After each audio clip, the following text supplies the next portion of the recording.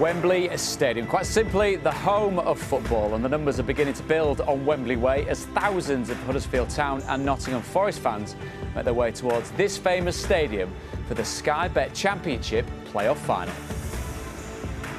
Well, it's been 23 long years since Nottingham Forest, the two-time European champions, were last in the Premier League, and their fans are desperate to get back to the big time.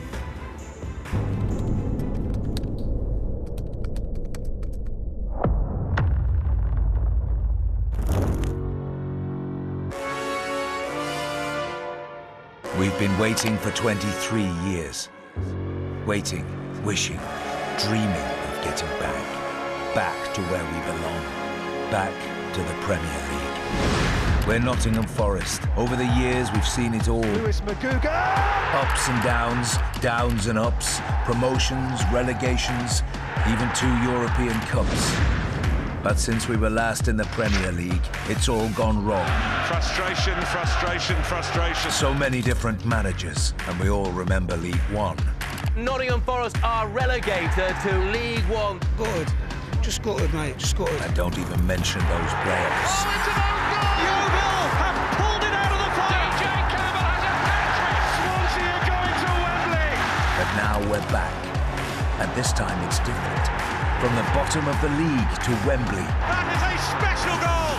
Go back! Oh! Now just one victory stands between us and the promised land. One last push for greatness! You think we're not ready?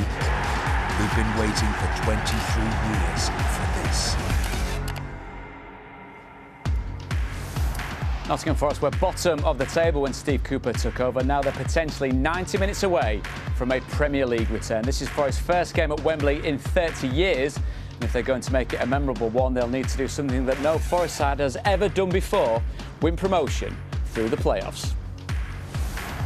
Huddersfield Town narrowly avoided relegation last season, but this time around the Terriers have been totally transformed. The third-place finish in the regular season for Town as they look to win promotion back to the Premier League exactly 5 years on from one of the most famous days in the club's history.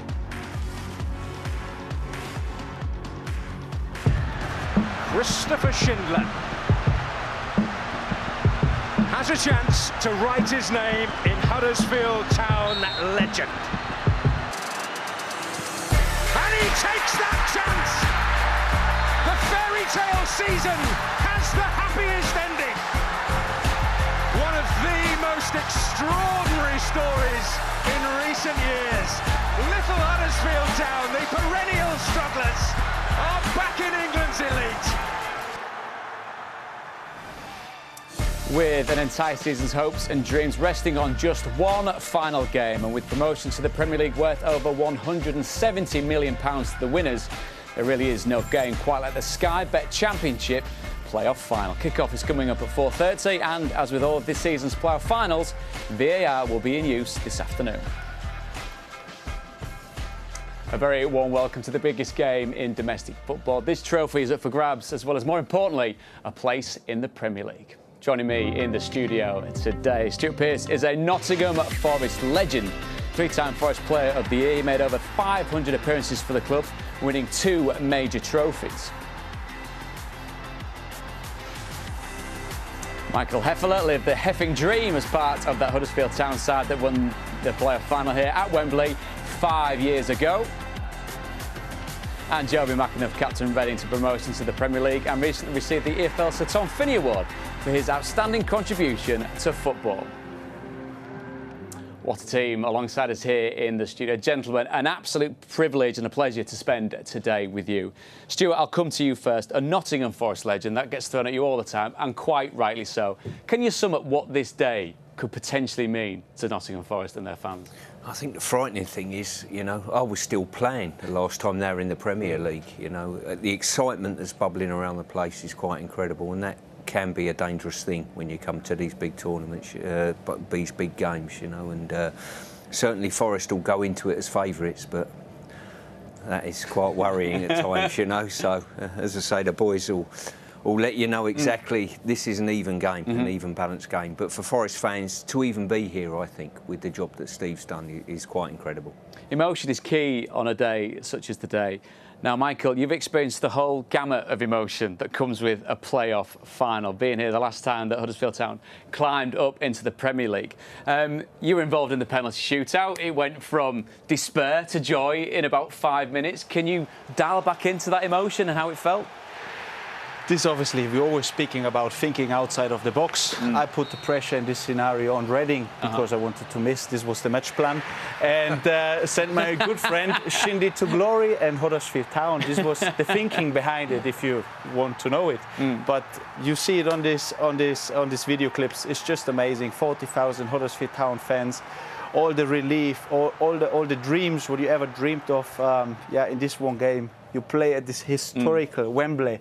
As us, a lot of Huddersfield Town players were Germans, you know, it's even more special. So this was, a day I will always remember in my life. We can vouch for it here in the studio. Michael Heffler is quite the hugger, I'll let you know that. We've got third and fourth finishing the Championship together in the playoff final, Joe. Is that pretty fitting end to a season? Yeah, I would say so. You know, I think certainly in Huddersfield's case, a team that have gone a bit under the radar, if I'm being honest with you. I don't think they've probably got the credit they deserved in terms of how well they've done over the whole season. Maybe some felt, me included at one point, that I'm sure Heffel reminds me enough, that they might just fall away at a certain point, but they regrouped after a little run of a couple of bad games and got themselves going. And Forest, you know, Stuart's already touched on it, for them to come from where they have, bottom of the table, you know, looked in all sorts of trouble at the start of the season, to then be the best team in the league. The facts show that. Most wins, most points since Steve Cooper's come in. So I think it is fitting, and such a hard one to call today. Big personalities needed today, none bigger for these respective sides. Jonathan Hogg and Joe Worrell now ahead of kick-off. Well, it's the biggest Forest game in a generation, Joe, and you're captain, and as a Forest fan as well, what's this day about for you? Yeah, it's massive. There's been a lot of work that's gone in behind the scenes for many years now. It's not just a coincidence we're here. Bottom of the league at the start of the season. So, yeah, we've got a massive opportunity today. I just hope all our players and fans enjoy it, and we really take the opportunity. Well, Jonathan, it's 296 days since the season kicked off. If we'd given you this option today for a one-game shootout, is it fair to say you'd have grabbed it with both hands? 100%, I'd have bitten your hand off. From where we were at the start of the season to where we are now is credit to the club, the players and everyone involved to put us in this situation where we can play one game for the Premier League. So Jonathan Hogg there, the only man surviving from the 2017 playoff final. 2 changes for them, Income Nabisar and the assist king Sorba Thomas. 15 so far this season, of course, set up the winning goal for Jonathan Rhodes in that semi-final second leg. Now, Michael Heffel is our man on the inside here, so this is how we believe that they're going to be set up. But it must be a bit of a nightmare, because he's no stranger, is he, Carlos, to flipping formations and the way that the team lines up during the course of a game? Well, obviously, we saw it in the previous last couple of games. He's changing a lot around. He's thinking and thinking, how can he influence the game? How can he win the game? And what is the best option and best solution on players-wise? And this is what you see there. It was a surprise as well for me, maybe. But I can tell you, it was through and through fought, you know, and they are ready for this game today. There's a match plan out there. I can't tell you this, but this is definitely will be a very interesting game. Let's take a look at the Forest team that Steve Cooper has picked for today. Just the one change for them. Big debate leading up to this game and who would start up top. Keenan Davis has got the nudge over Sam Surridge. Steve Cook, it's his 400th career appearance. Philip Zinckernagel, his 50th appearance for Forest, and look at Brennan Johnson, 19 goals there on the right-hand side of that attack. I suppose that key debate, Stuart, was really whether it was going to be Keenan Davis or Sam Surridge at top. They've gone for Davis. Can you see why? Well, looking at the game, certainly against Sheffield, I thought he had a bit of an impact when he came off the bench in the game. He is a handful to play against. You're not sure what you're going to get, not always as clean as you would like. But I think it's quite often when you pick an 11 for this game, it's not about the 11, it's about the ones that are going to come off the bench and have an impact. And I think that will be key today. You're of the impression this might go longer than 90 minutes, I think, Joby. So if that is the case, the boys on the bench are going to have to come and have impact. And maybe the starters, I don't think it's such a big call. I think it's who finishes the game is more important. Well, the numbers, of course, beginning to swell on Wembley Way. Thousands of nervous and expectant fans are making their way towards this famous stadium. Plenty more on the way as we build up to kick-off right here at Wembley. We'll hear from England cricket star and famous Forest fan Stuart Broad on a remarkable season for the Tricky Trees. Celebrating as going to the Premier League at Wembley would be, you know, they're the sort of days you'll never forget. We sent Joby to meet Huddersfield's set-piece wizard, Sorba Thomas. I know all I need is one set-piece, and I know I can put it in an area where, like the other night, Jordan Rhodes would be. So it's up to me just to put it in that area, really. And we'll hear from both managers as they prepare their sides for the biggest game in their recent history.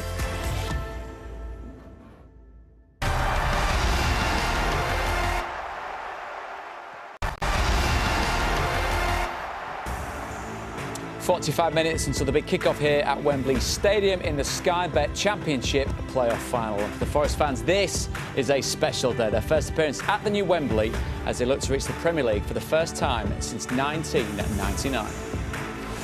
Well, the manager Steve Cooper knows all about this fixture. He tasted defeat here with Swansea last season, but this time around he's played an absolutely pivotal part in leading Forest to within touching distance of promotion. This is what the Sky Bet Championship table looked like when Steve Cooper took over on September the 21st. Forest were bottom, just one win from their first 8 games. Since then, no side has taken more points, won more games or conceded fewer goals than Nottingham Forest. Quite a remarkable turnaround, you'd have to say. They finished the regular season in 4th place and are here at Wembley after beating Sheffield United on penalties. So come on then, Joby, how do you sum up the impact of Steve Cooper at Nottingham Forest? Actually unbelievable. I think if he'd have told anybody at that stage of the season when he walked in the door, and probably him himself, if he's being honest, that you'd be sat here today in the playoff final, I don't think he probably would have believed it. I'm certainly that Nottingham Forest fans probably wouldn't have believed it either. So it's been an incredible turnaround with a very similar group of players. Yes, they've added a little bit along the way. Obviously, Keenan Davis coming in the window. But there seems to be a dynamism about the team. You know, they sit in at times. They're really, really good on the counter. Good pace in the team. You know, they've got some real top young players. Again, he's got a real good record of getting real quality out of young players. And I think that's been a big key, mixed with some of those senior boys like Worrell, getting Steve Cook in as well.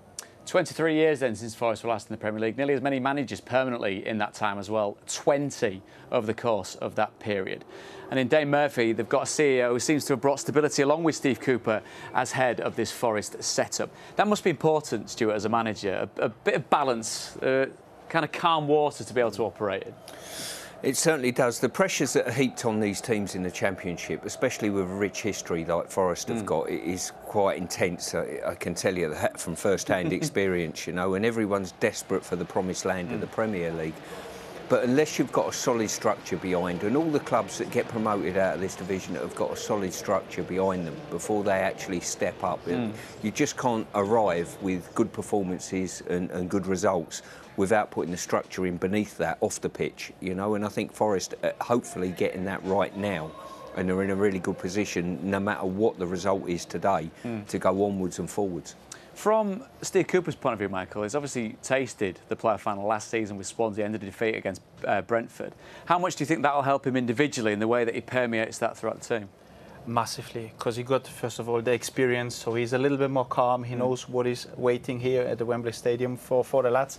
And I spoke as well to a couple of the players, and I wanted to get the thoughts of them. Why are you now so successful? Because I wanted to be part as well of this success when I arrived back in the day to Nottingham. And the lads say it's purely down to him. He got all the boys, the buy-in. He shows like the strategy, the philosophy, how you can arrive to the next level, and a lot is down to Stevie Cooper. Forest, of course, here after a dramatic penalty shootout against Sheffield United in the playoff semi-finals. England cricket star Stuart Broad was in the ground that day, and earlier this week he spoke to David Craig about his love of Forest and his admiration for Steve Cooper and the current crop.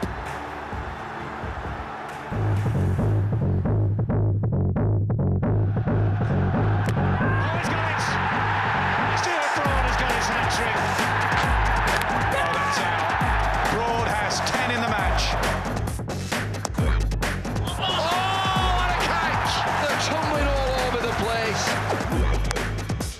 all gone. Brilliant from Broad. 8 for 15, best bowling figures on this ground. I actually remember clear as day my first trip to the City Ground. Dad took me and my sister Gemma to watch Man United Forest, and we lost 8-1. I think Solskjaer scored 4. So it wasn't a great start, I must admit, but there's no doubt that this season's been the most exciting I've seen as a fan. You feel like this group of players under Steve Cooper are not weighed down by the past. They're proud of what the club's achieved, and they're aware they're playing for a really big club, but they're able to express themselves. And I think that's the philosophy that Steve Cooper's brought in. I mean, you talk to fans who experience those amazing years of the late 70s and early 80s, and what do they mention? They mention John Robertson, how he could run with the ball and how he, give him the ball and let him go. And we've got those style of players again. Brennan Johnson's been awesome. Every time he gets the ball, you as a fan, you get really excited. Surridge in behind Basham. Johnson's up there with it. It's Brennan Johnson! The City Ground roars like it hasn't roared in years!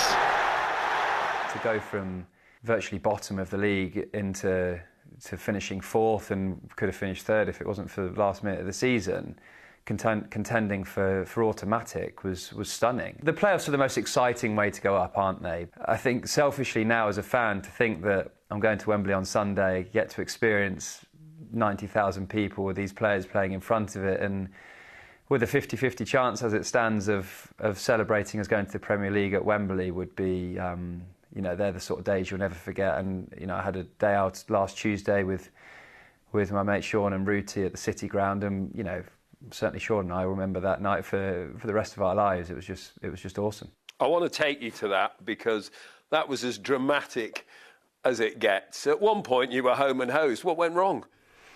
Oh, I don't know. It was that sort of just after half-time, 46th minute conceding, and Ruti punched me in the leg because I told him, "You're not celebrating," sat next to me, and he punched me in the leg with celebration when it went in, and it created for amazing drama. But Brice Samba, arguably, certainly his best performance I've seen in having a Forest shirt, and I think the Forest fans will love him forever for giving us that experience of going to Wembley. Maybe this season something's written in the stars for us. It just feels like it's our year. A big thank you to Stuart Broad there, rocking his retro Stuart Pearce Forest top, an iconic one from the mid to late 90s. Wish him all the best with the Test Series this summer. That starts next Thursday at Lord's. You can watch it live and exclusive, of course, on Sky Sports Cricket.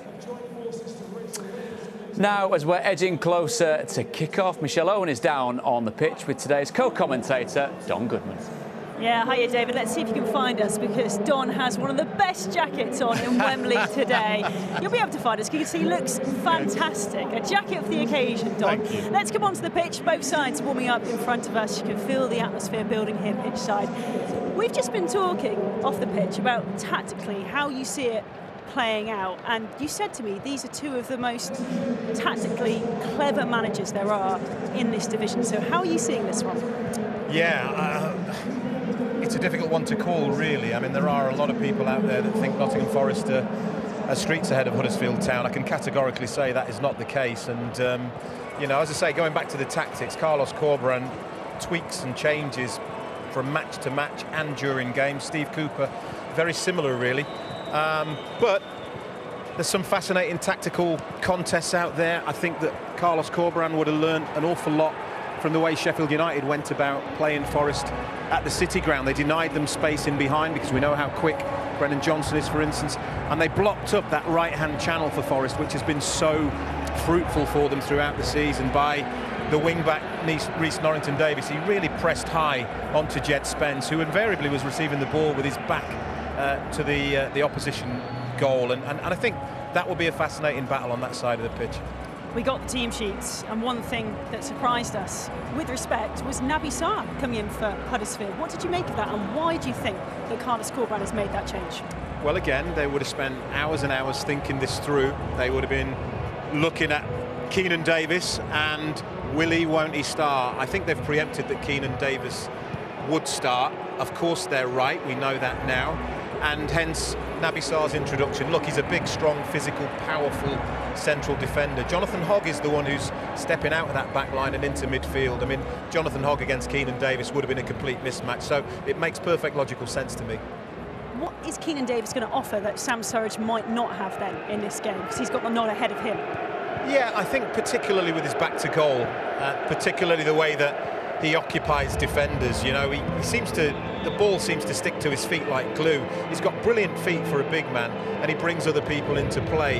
Add to that the pace and power that he's got going the other direction. Add to that the aerial threat. He will win lots of aerial duels, and I think it was a sensible call, although that won't have been a pleasant conversation that Steve Cooper had with Sam Surridge. Yeah, big decisions in these huge games. So where do you see Huddersfield's threat coming from today? Where's their biggest threat going to be? Well, I looked again closely at the lineups there, and one glaring thing stood out to me, and it was Sorba Thomas occupying that right forward area of the pitch for Huddersfield. Invariably, they will want to isolate him against Jack Colback. I think he's quicker. I think he's got the tricks to maybe cause Nottingham Forest one or two problems down that side. So we'll all have to keep an eye out for that. Absolutely, and we'll keep an eye out for you in that jacket as well. I'm not sure where we've got. There we are, right. There we are, David. Looking forward to this one. The atmosphere is fantastic here, pitch side, literally on the pitch. I think we'll have to get off now. But thanks very much. And Don, enjoy your co-commentary. I will, thank you. Thank you to Michelle and Don. Quite right to reference the pitch. Carl Stanley, the Wembley head groundsman. 7 games in 13 days. Of course, there was a boxing match not too long ago right here at Wembley. The pitch looks absolutely immaculate once again. And it's the type of immaculate pitch, Stuart, that suits possibly someone like Brennan Johnson down to the ground, doesn't it? Just talk to me about how good he's been, how impressed you've been with him this season, and what he's capable of today. I think your starting point is the stats. You know, the stats bear everything out that he's achieved for the football club so far. I went to the game a couple of weeks ago at Fulham, where he didn't have a great deal of involvement in the game, but what he did, there was quality there, real quality. You know, supplying crosses and one thing and another, and his movement to get on the ball and receive the ball. So there's a real talent there at such a young age, and look, he's got the world in front of him at the moment, and he hopes to play his football in the Premier League with Forest, and I'm sure if they don't get up, there'll be 1 or 2 teams potentially looking at his signature, I would suspect, you know, on the back of this game. Key part of how well a player can play, Joby, is how he connects with a teammate. Jed Spence down the right-hand side, those two together. The understanding that they've got has been quite remarkable, hasn't it? Yeah, absolutely fantastic down that right-hand side, and I think if you're defending against it, you're thinking, right, I've got to try and deal with one, which is hard enough, and then you've got the other one, you know, in Jed Spence supporting a lot of the time, you know, on that right-hand side in that wing-back position, so athletic, you know, so much pace, and they are very, very difficult to stop when they get into full stride. And again, I think with Forest, the way that they do like to hit teams on the counter with this pace, it's very, very difficult to defend against them. My big thing that I love about Brennan Johnson in particular is his directness. We don't see it a lot in the game, or winger out and out who wants to go and get after people. He's played a bit more centrally recently, but that's, again, you can see these combinations here. This time he's driving inside. Brennan Johnson then sees that. He occupies the outside position. Again, that's that directness, getting at people, 1v1, getting your shots in. And, you know, as Stuart said, his numbers this season have been absolutely phenomenal. I think Jed Spence, on the other hand, he'd probably look at his numbers and probably like to get them up a little bit. But in terms of playing against that, it puts you on the back foot. And I'm sure Huddersfield will be trying to deny that space today. Brooks, can I just make a quick point here? I think where Forest have got it right as well, they've got those 2 players on that right-hand side that look to get forward, but sliding across is Worrell, that comes in and just backs it up from that central area, and he gives them that little bit of security down that flank as well. Well, kick-off at the National Stadium is creeping ever closer, isn't it? And Huddersfield Town fans are gathering in their numbers on Wembley Way. When we come back, we'll hear from one of their star men, Sorba Thomas, on his journey from the National League to a Wembley final. After I got released from West Ham, literally all interest in football for me went away. Found myself at Boreham Wood, and to me, going to non-league, probably the best thing any youngster could ever do. You don't just improve as a player, but you improve as a human being.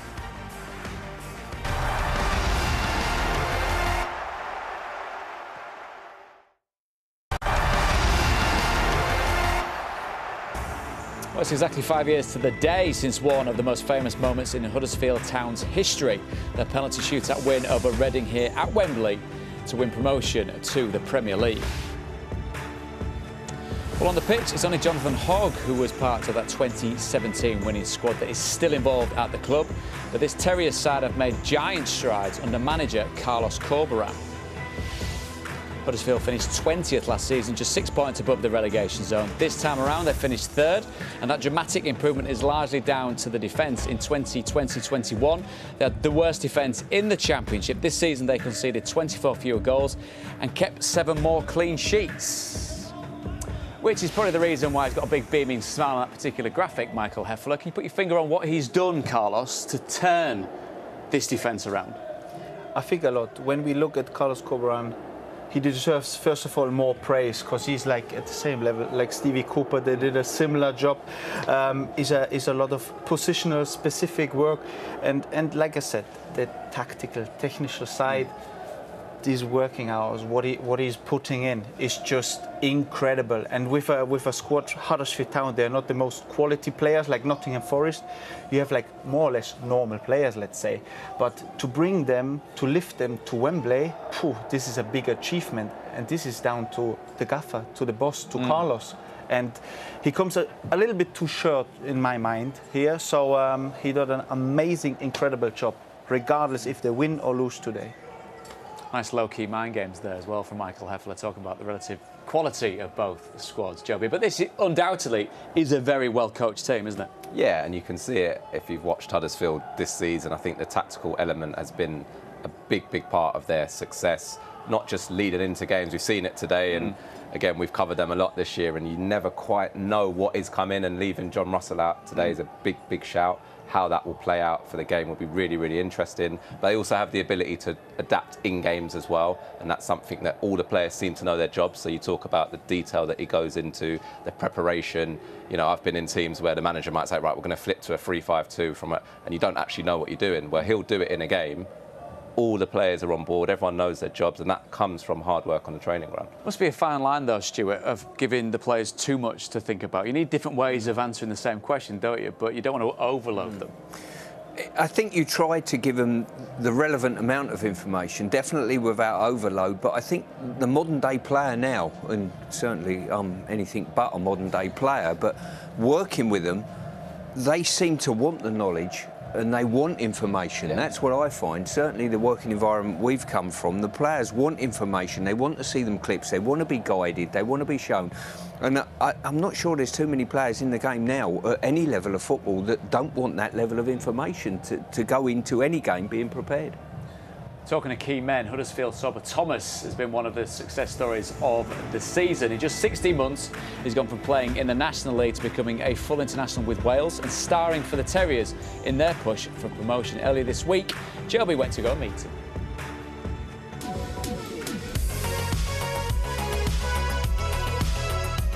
Let me take you back to your time at Boreham Wood, a very important stage of your career. You found yourself there after leaving West Ham. So just how did you deal with that, and how important of a development stage was that for you in your career? Yeah, of course, obviously everyone knows the story that happened after I got released from West Ham. Literally all interest in football for me went away. Found myself at Boreham Wood, and to me, going to non-league is probably the best thing any youngster could ever do.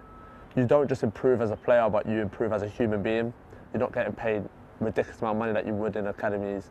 So you have to go into work, and I did that. I've done a bit of coaching towards the end of my year at Boreham Wood. But at the start, I was in JD, and then obviously doing a bit of scaffolding. So I had to grow early, really. I used to sit there early hours in the morning, before my lessons. I used to stay on the gate, watch the first team. Luke Garrett used to always come through, and I said, tell you, I'm going to be there soon. I'm going to be there soon. Every morning, I just go, I'm going to be there. And then when I finally did get there, it was about me staying there. For me, it's about proving the doubters wrong, really, turning the doubters into believers. So you do really well at Boreham Wood. You get yourself a move to Huddersfield. Huge step up. Give me some examples of the challenges that you faced stepping up from the National League to the Championship. Listen, people probably lie to you, but it was scary. In a way of, I remember signing, and then the next day I see snow. And this is something I ain't seen in a very, very long time. And that's when I realised, yeah, I'm not at home no more. And I just remember little things. So like I was in the hotel for like the first 2-3 weeks, and I had the nutritionist at the club monitoring what I'm eating. Like I couldn't sneak even though I tried so many times to try to sneak a pizza in or try to sneak a little Uber Eats, but there was eyes everywhere, and you could see that's the difference between non-league and the champ. At times there was times I thought, maybe I don't think I'm ready yet, maybe alone, but the club stuck with me. I come back stronger, fitter. Everything about me was better than what I came up with, and proved everyone wrong, really. Is there anyone in particular that you've modelled your game in terms of the set pieces? If you look at like my set pieces, I literally put them in with power and with pace, and literally all you got to do is touch it. I look at Ward-Prowse and I look at his set piece, and the way he does it, he will literally do the same everywhere he is on the pitch, and I admire that because you don't have someone that's going to change. I know all I need is one set piece, and I know I can put it in an area where, like the other night, Jordan Rhodes would be. So it's up to me just to put it in that area, really. So moving on to Sunday, obviously huge occasion, playing at Wembley. Is that something, the fact you've been there before, that you feel personally will stand you in good stead? For me, it's about going there and getting the job done, really. And listen, Forest are a very, very good team. They wouldn't be in the final if they weren't. But for us, we know what we've got to do to get there. We focus on us and we go there and do the business, really. Joby McAnuff there, nodding along to Sorba's summation that it snows up north. Come on, Joby, it's not the Arctic Circle, it's just a couple of 100 miles away from London. It's cold enough down here at times. Seems a very genial chap, though, and the way that he's approached this season is something that he's really celebrating. Yeah, absolutely. It's really open, honest chat. I think, obviously, an unconventional journey to where he is today. He's playing in the lower or the non-league and actually having to go and work. And big things that stand out to me is the belief that he has in his own ability, which you do have to have. You know, we've all been there. There are going to be people that tell you you're not good enough. You are going to get setbacks. It's how you respond to that, and a desire to want to prove those people wrong still. But there's also a real appreciation of where he is today, perhaps because of that journey, and he's willing and really trying to make the most of it. He went back into pre-season, you know, a good couple of weeks early to make sure he's ready for the start of the season. You know, he's been absolutely brilliant, and those set pieces could be absolutely huge today. How impressed, Michael, have you been with the way he's adapted to this level of football? A lot, because like it's a big gap from non-league to championship football, and he had this time. He worked so hard, and he got the support from the football club as well. And then you can see what he can do on the football pitch. He's like bringing the crosses in. He got the speed in the dribbling 1v1, and he's just like always a threat, especially on set pieces. He said he just need one set piece, he can deliver it in a dangerous area, and somebody will there. You saw this from the corner, you saw this from the set piece. When you have like a set piece taker, like Thomas, oof, you happy days as a striker. You want to arrive in this red zone and then just get on the ball and score. And yeah, this is a big threat today, especially for this game. Certainly has been a long journey into getting into the professional game. Shades perhaps of Stuart Pearce from yesterday, doing a proper job as well alongside football. Stuart, I'm sure something you can relate to. But this man as well, Harry Toffolo, 5 goals in his last 9 games, all from left back. That's some return, isn't it? It certainly is. I think when I look at modern day fullbacks, they know how to underlap and get in the box. You know, if you're going to be a goal scoring fullback, you've got to be able to sort of go on the outside to deliver crosses. But on top of that, you've got to understand when to arrive in the box at the correct time. And obviously, he's got that trait about him in the game. Along now, of course, the kick-off gets underway right here at Wembley Stadium. The atmosphere really is building. This place is going to be absolutely packed. When we come back, we'll hear from both managers as the whistle in this game begins very shortly.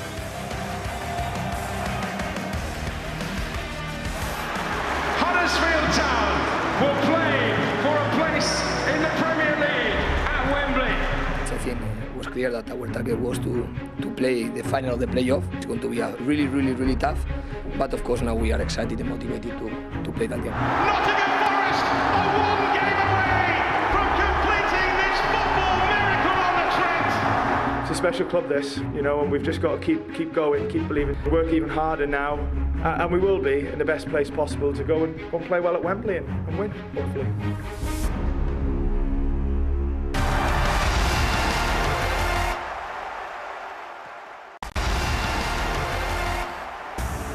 We're at Wembley Stadium, just moments away from kick-off in the Championship playoff final. For the players, it's a chance to join the elite of world football. For the clubs, it's a place in the Premier League worth over £170 million. Let's get the thoughts now of both managers. Well, this is it, Steve. How do you want your players to approach this match that means so much? Like us, we're here for a reason.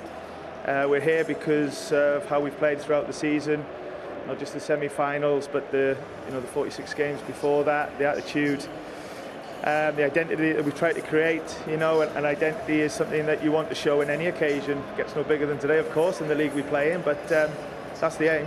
Of course, as you say, it's a very special game today, and we know the big opportunity that we have in front of us, and the character of the players is going to be to give the best, to try to use this opportunity to give another step. Is it possible to treat this as just a normal game? Have you got to embrace the fact that it's not? Yeah, yes and no. I mean, of course, you have to look at the context, you have to look at the magnitude, the stadium, the amount of people that are watching, what's at stake. It'd be wrong to blank that out, because it's there.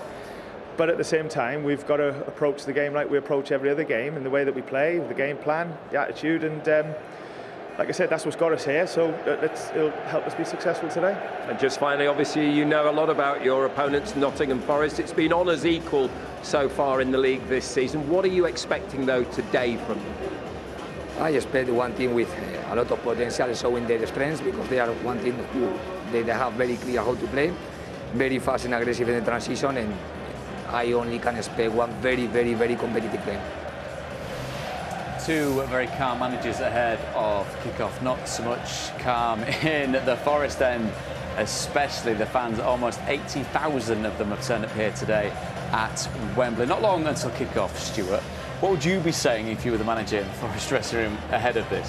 I think what you try to do as a manager or a coach is judge the atmosphere within the dressing room. If you think that one or two of them need a little pick-up, then the right words at the right time. That's the beauty of these managers. They've got enough experience to do that. Or, more importantly, I think on occasions like this, it's keeping it more level and calming the situation down a little bit, and making sure that the occasion doesn't run away with the players. There's a lot of players not used to playing at Wembley. It's a tough place to come and play, and the occasion's a tough occasion. I've not played, the Hef's played in this type of game. I've played in games, but certainly there's so much on this game, and the build-up and the promised land and the implications of not winning the game and staying in the Championship and slogging away again for Forest or Huddersfield is so difficult. Well, let's ask the Hef then. What does it feel like just before you're about to walk out here in a playoff final? Just incredible. You work your way up to this level, and then you want to win this game. And what I would say to the lads, you come to this stage, you've got to believe in yourself, you've got to believe in each other, because you can do it. It's just a match of football, 90 minutes. Enjoy it, soak in the atmosphere and believe it. You can do it. And then go out there and do it. This will be like... It's huge, isn't it? But then, as Stuart was saying there, Joe, I mean, it's a football match at the end of the day in its essence, but it's everything that's hung on the top of it. How on earth do you go out and just think, I want to be the best I can be today? I was just about to say, it's a lot easier said than done. I've been on the reverse here. I came here, we played against Swansea in the final, and we were 3-0 down at half-time. I don't think I touched the ball for 45 minutes, and that's what it's about today. You need to get out and get a good start. You need a touch on the ball if you're an attacking player. If you're a centre-forward, get hold of the ball, get yourself into it. If you're a defender, make that first tackle and work your way into the game, because we have seen, I've certainly been here, where people do things a little bit out of character because of the atmosphere. It's not just a season's work, it might be a life's work, someone who's never played here before, and it is a very difficult place to come and keep that composure. Whoever does that the best today will be on the winning side. And when you see the crossroads of this game as well, there'll be players playing in this game that may never get the opportunity to play in the Premier League, depending on whether they win or lose today. That's the magnitude of it. That's really the size of the job at hand, isn't it? 2017, the Terriers know all about climbing up through the playoffs into the Premier League. As for Nottingham Forest, it's 23 years away from the top division of English football. You can feel the fear, you can feel the excitement, everything to do with what it is to be involved in a Sky Bet Championship playoff final. Kick-off in this one at Wembley comes next.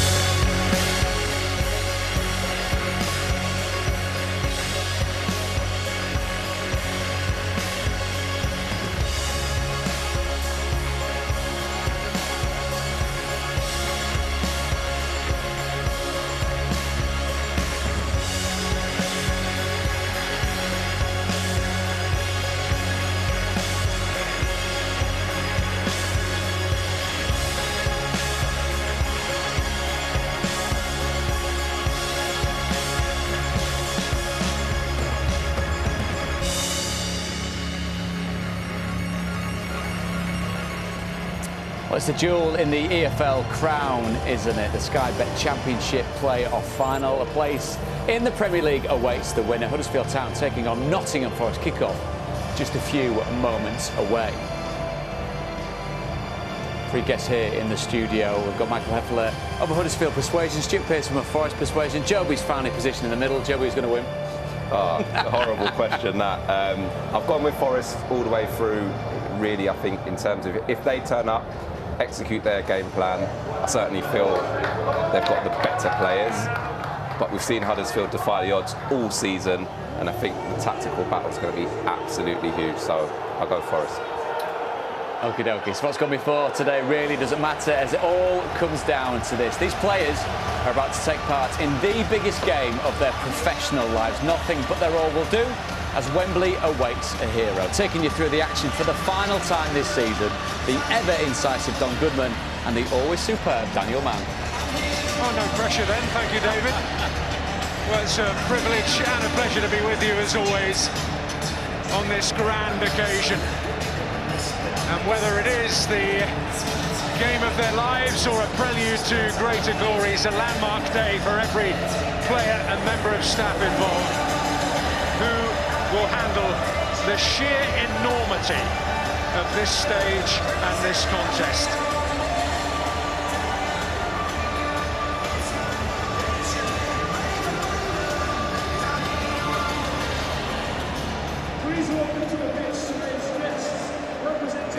The guest of honour today is Steve Birch, the CEO of Sky Betting and Gaming, who will be introduced to the two teams. Jonathan Hogg leading Huddersfield Town out. Carlos Corberán, does the Professor have a plan to upset Nottingham Forest today? The better side over 46 games, although nobody was better than Forest over the last 38 of the season. Huddersfield, despite their higher finish, in most eyes the underdogs today. But they may well revel in that. A different end for the Huddersfield faithful to their previous two triumphs at this renovated stage. Their supporters gathered today at the east end of Wembley Stadium. It's a wall of red to the west.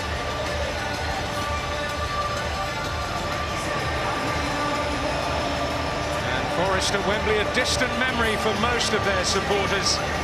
30 years have passed since the last visit. I hope they like what they've done with the place since then. Well, we will pause now for the national anthem, performed by Janelle Martin and Ben Bridger, the British Sign Language interpreter.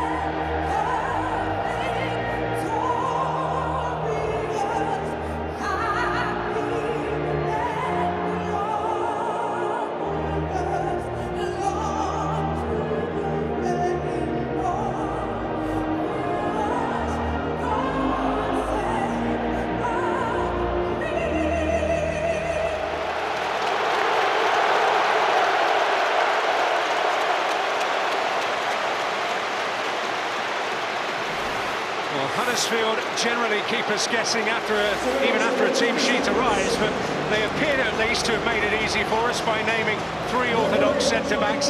Naby Sarr has saved his last dance for Wembley, out of contract this summer, but he'll add considerable presence to the defence.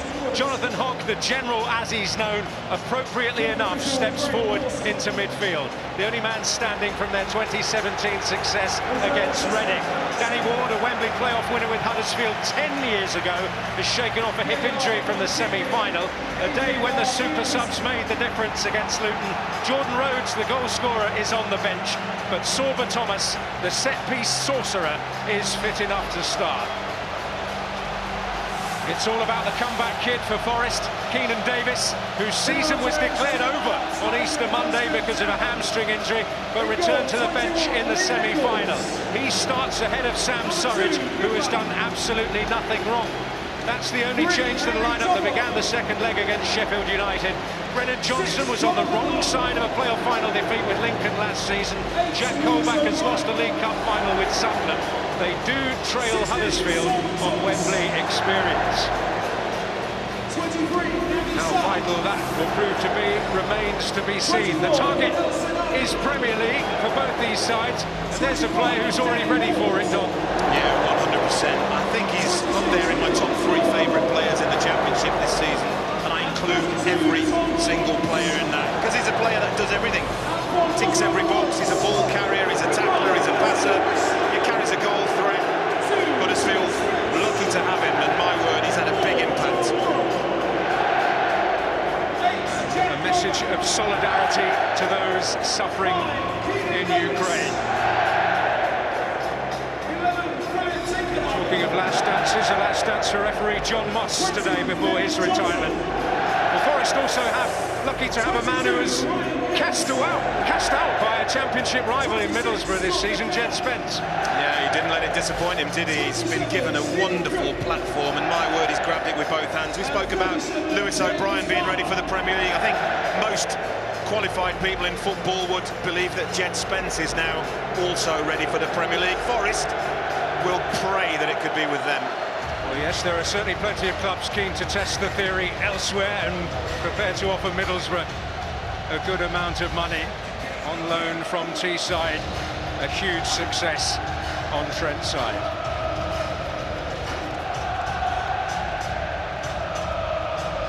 Well, it's a wonderful, glorious scene as ever.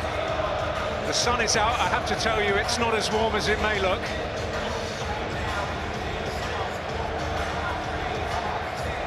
What does this evening have in store? Both very together groups, solidarity,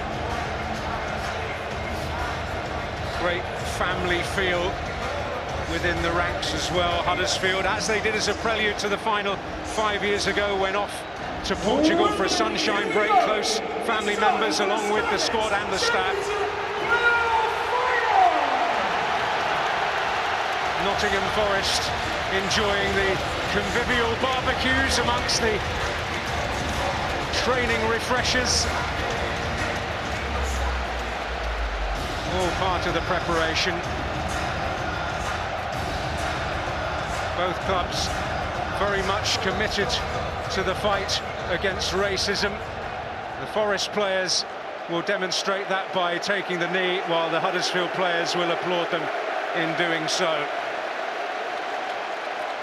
Well, it is an occasion prefaced by almost incessant chatter about money, eye-watering sums and untold riches, but there are bigger prizes on offer here today.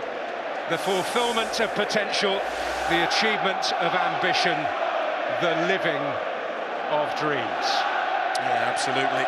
It's been a long wait since their second leg, and that is not easy. Having experienced it, I can tell you. So it's been about both coaches trying to find a balance in keeping the players relaxed but keeping them sharp and on point, working on the game plan. So the Thomas first involvement, wanted a free kick, and the free kick eventually awarded. John Moss, as an experienced official will do, biding his time to see if an advantage is accrued. Yeah, I love it when referees do this because it's the right thing, and it's taken a while for to do it on a consistent basis, but he is palmed off. It is a foul. John Moss tried to allow something to develop. It didn't, so he pulled it back. Brilliant. And we should note, assisted by VAR today. Which is an experience not too many of these players have had on a regular basis.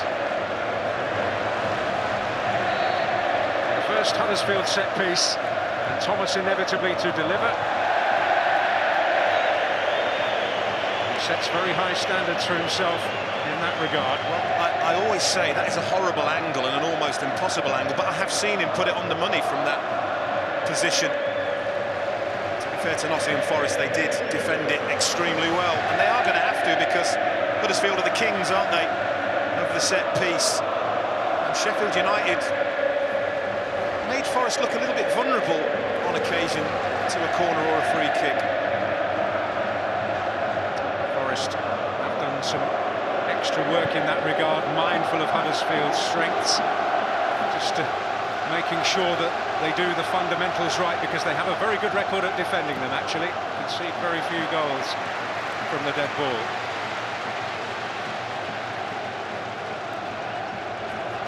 It's the same at Swansea under Steve Cooper, wasn't it? Got his players organised and hardly conceded set pieces. O'Brien, challenged by Worrell, is deemed to be a foul. It's interesting, isn't it? Because they have got ball carriers, Huddersfield Town. Certainly O'Brien falls into that category, and already they've been fouled twice.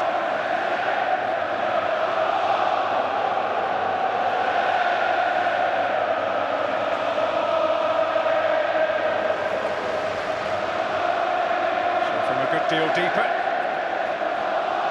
Thomas will deliver. Sarr adds some presence. Not a great situation for Sorba Thomas to produce anything like his best. Oh, once again, the angle, it's not really conducive.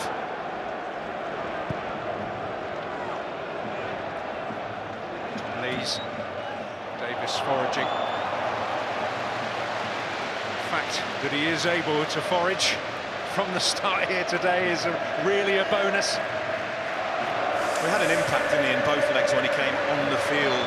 I think that's of Steve Cooper's thinking, really. It's really harsh on Sam Surridge. It wouldn't have been a conversation that Steve Cooper would have enjoyed. Huddersfield might not enjoy Jed Spence rampaging like this.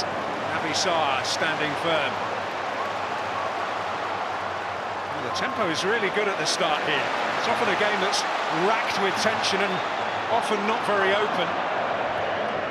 I said about tactics, these are two of the best in the division in terms of coming up with game plans,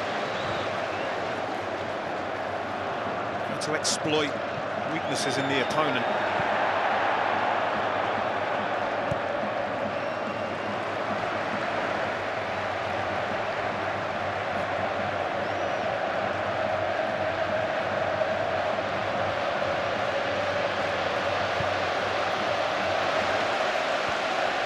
Lees.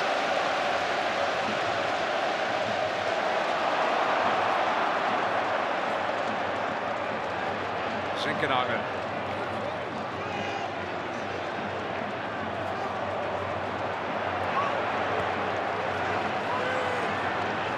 It's Garner. Worrell so far forward. Nice idea. Joe Worrell stays forward here. Look, makes a really good run in between two defenders, but then knows he's not going to get there. Does put hands on Levi Colwill. Wearing number 4, like the last man to captain Forest at Wembley, was Des Walker. Steve Cooper hoping for a more pleasurable experience this time around. Not feeling there's too much he can draw from last year. A very different group of players. I think you could certainly argue a better group of players. With respect, he was up in his 2 Swansea playoff campaigns against a super good, very strong, outstanding Brentford team, and they were underdogs. And to be honest, this time last year Brentford started fast, got their noses in front, and made this game an awful lot easier than it could have been had they not done that. I expect this to be tighter, and I think we've seen from these early exchanges.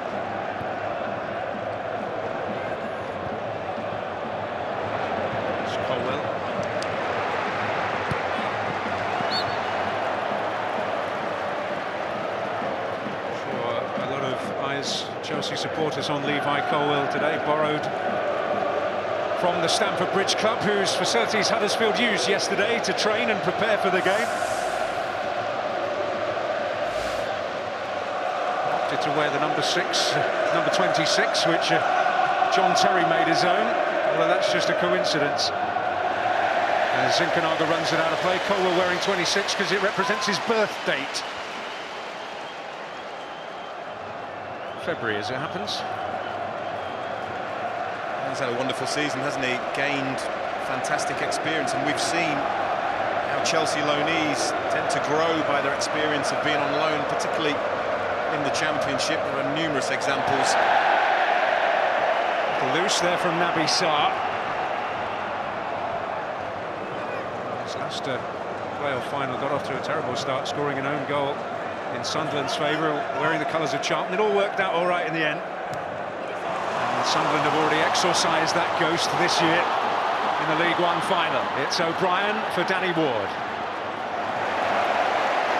Laurel to tidy up. See when they win the ball back, how quickly they want to spring forward through Sorba Thomas. O'Brien.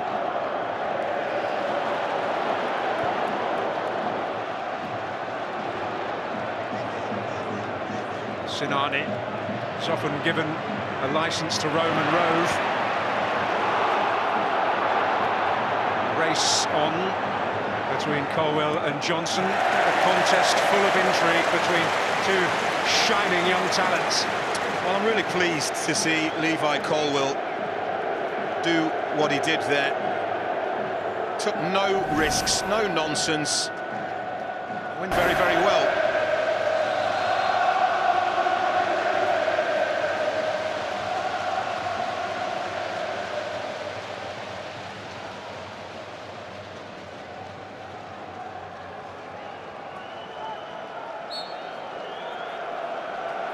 Well, we remain none the wiser what that was all about.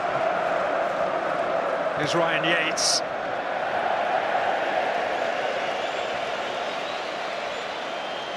Wayward in the end, but a player who shows real dedication to his craft and has really maximised his abilities this season. Had a wonderful campaign. I think he's one of many, many, many players out there who these two coaches have made better and better this season.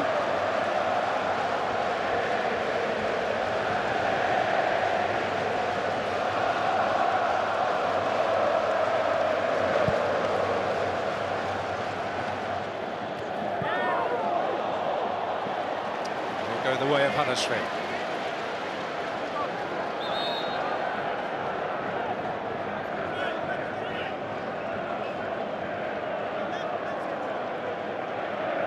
Toffolo. Sorba Thomas.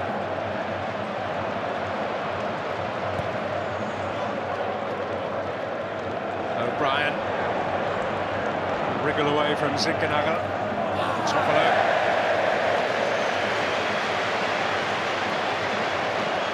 They've settled pretty well, you know, Huddersfield, from what I'm seeing. Been no nonsense when it comes to defending, haven't taken any risks, but have tried to move the ball quickly when they've been in the opposition half.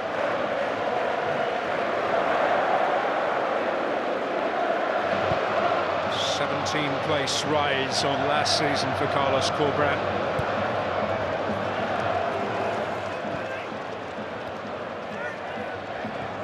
Lee Bromby, the sporting director, deserves a huge amount of credit too. First raid by Zinchenko, yields a free kick. I'll have a think about this, John Moss, before deciding to issue a yellow card. I think it's a little bit unfortunate because it's the deliberate touch by Zinchenko. He's just too quick, gets there first. Naby Sarr gets that right arm out, so he is lucky to get away without seeing a yellow card for that because it was cynical. But John Moss knows once he produces the first one, then that's it. He doesn't want to open the gates just yet. James Garner, on loan from Manchester United, cultured player with quality from these situations. Ryan Yates in the middle of your picture, the number 22, certainly a player to watch. And it does reach Yates! And it is a very close call indeed. Well, that is deja vu. He had an identical chance at Bramall Lane in the first leg of the playoffs. Times his run. He's onside because there's a Huddersfield defender deep. And once again, it's identical. He doesn't quite get enough of his forehead on this to guide it on target. It's a glancing flick. Oh, it's a big, big chance and a big moment. And one they will certainly hope not to be regretting come 6:30. Naby Sarr. Not completely out of trouble. Here's Spence now for Forest. Threatening to get a grip of the game here.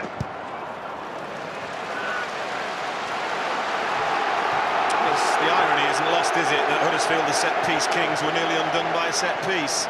Brilliant delivery from Garner.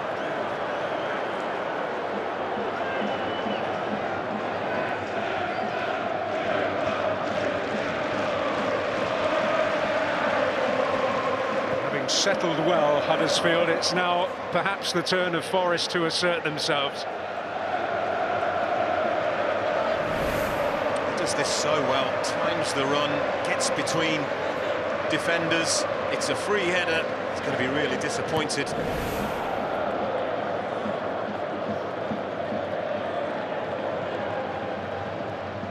Can't dwell on it though.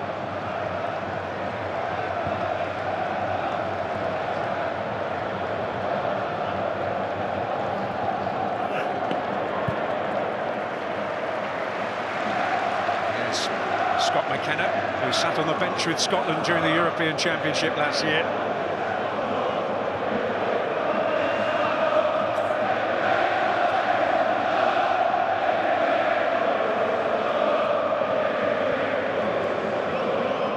Steve Cook, great experienced addition to the Forest ranks. Now it's Spence.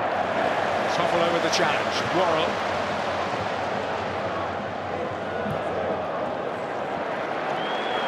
Well, doesn't he? Harry Toffolo defends well. Probably most noted for his attacking intent. He is a very attack-minded wing-back, but can defend. The right goal glut at the tail end of the season.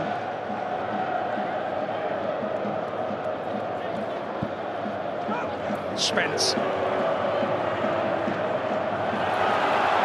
Combining with Johnson and forcing a corner. Well, once again, Harry Toffolo doing good basic defending, stopping the cross, but it's these two again, isn't it? Spence and Johnson linking up really well. He does well in the end, Harry Toffolo, getting back and intercepting that delivery. A good 5 minutes for Forest here.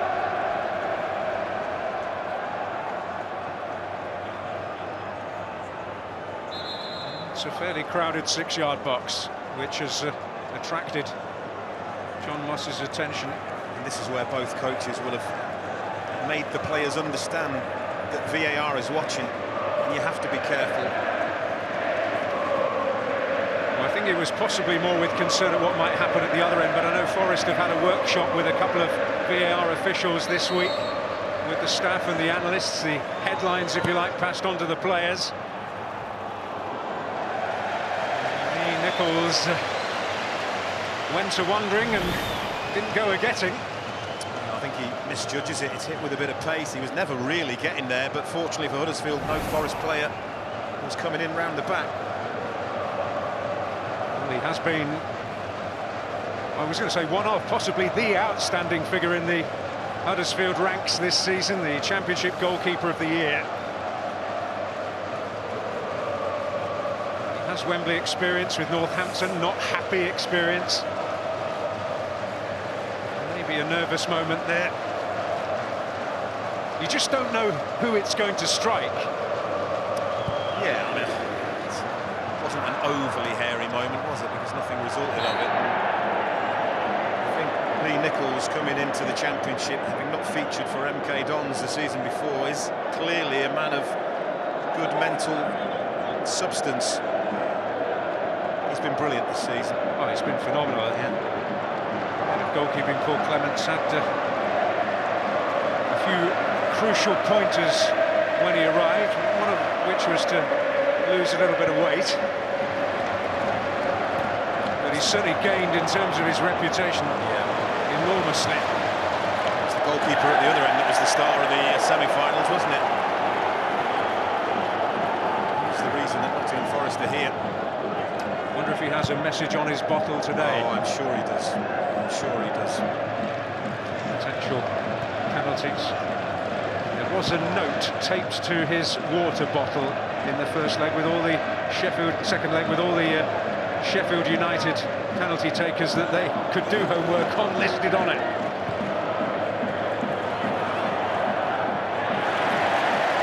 Had there not been a pitch invasion, we probably would never have found out about that. Here's Yates. Garner. Cole back now for Forest. Just sitting in now, aren't they, Huddersfield? Just sitting deep a little bit in low block. They are perfectly happy at doing that in periods of games. See there, well organised. Good leader at the back there in Tom Lees, haven't they? Jonathan Hogg will be communicating. The idea is to make it very difficult for Nottingham Forest to get between the lines. McKenna. Davis losing out. Here's Tom Lees.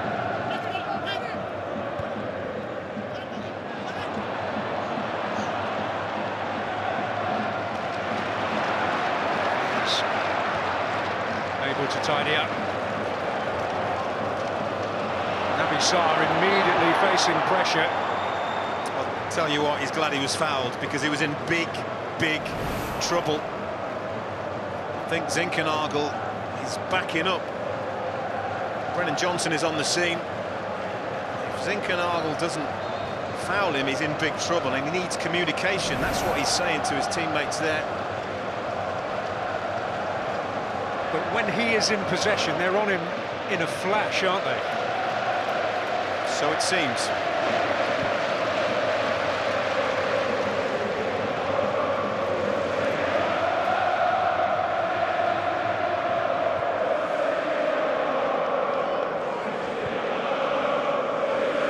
Seem to have settled down now, don't they, Nottingham Forest? I'm not saying it was a nervy start, but they weren't really offering any kind of attacking threat.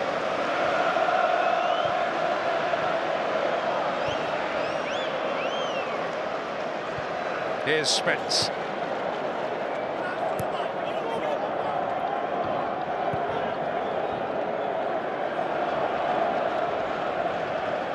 It's McKenna.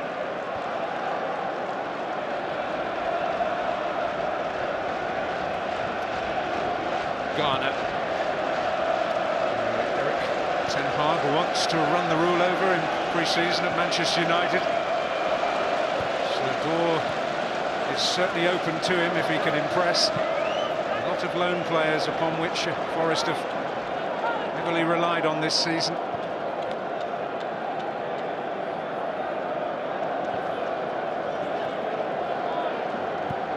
Here's Spence, another of those. This is the patient side of Nottingham Forest, isn't it? Renowned as a brilliant counter-attacking team, but they can keep the ball. Davis. Garner. Yates made a little dart. He's checked the other way. Garner able to find Jed Spence. Ward fractions away from nipping in. Here's Yates. Shooting chance. Well, I just wonder whether it's in his head that he's already missed the chance, because he had Brennan Johnson outside him and he could have slipped Brennan Johnson in. He takes up a brilliant position. There's a lovely little layoff by Zinkernagel, but there, can he slot Brennan Johnson just to his right? snatches at the strike.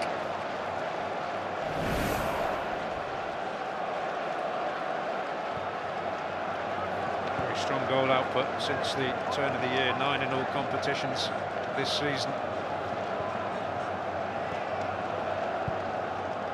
Worth mentioning that one of those was against Huddersfield in the FA Cup. It's the 4th meeting between the two this season. Hogg looking for Sinani. Overhit, pass, good situation, and that's all it takes, because it has been 10 minutes of Nottingham Forest in control, with Huddersfield sitting in, but that's all it takes, that split second. It wasn't dissimilar to the way they struck at Luton in the semi-final first leg. You see there, spoke about Nottingham Forest dominating the last 10 minutes. There's your proof in terms of control.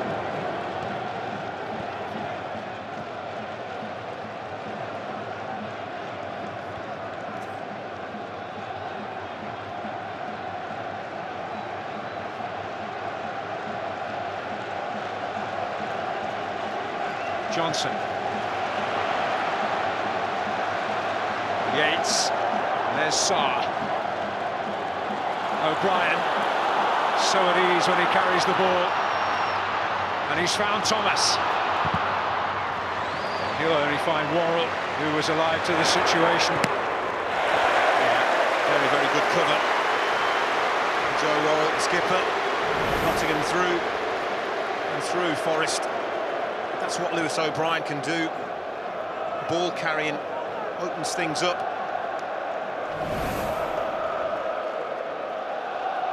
And he goes for the full 90 minutes as well.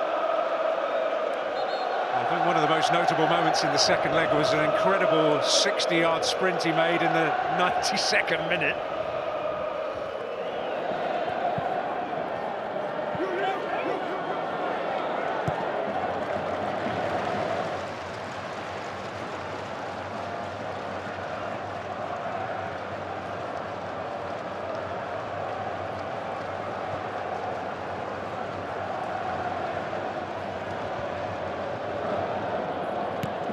Given a little time on the ball, able to find Ward. Here is O'Brien. Sinkanaga. This time it's the Huddersfield Town players asking John Moss to produce a yellow card. It's certainly an option for him, but John Moss is keen to prolong the wait for that moment as long as possible. I think that's the right idea. Just gets there before Zinkanaga.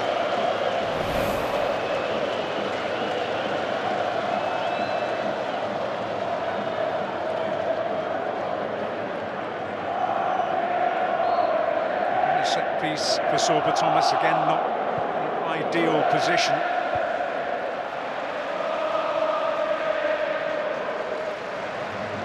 He's waiting for one out wide, isn't he? A bit closer to goal.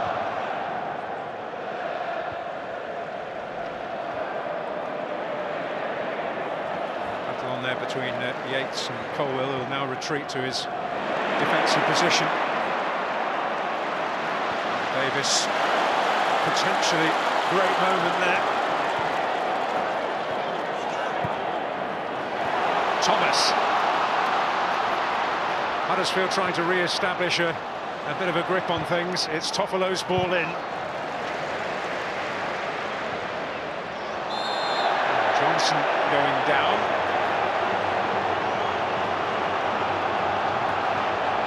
He had strayed offside, and that's why whatever happened didn't result in a Forest free kick.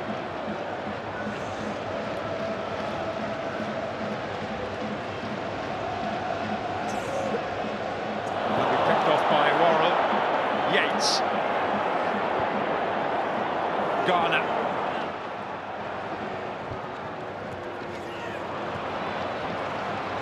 It's Hogg. O'Brien. Spirit after he released it. I think it's an innocent coming together. Again, he gets there before Colback, can't stop his momentum. It is a foul, but it doesn't have to be a yellow card.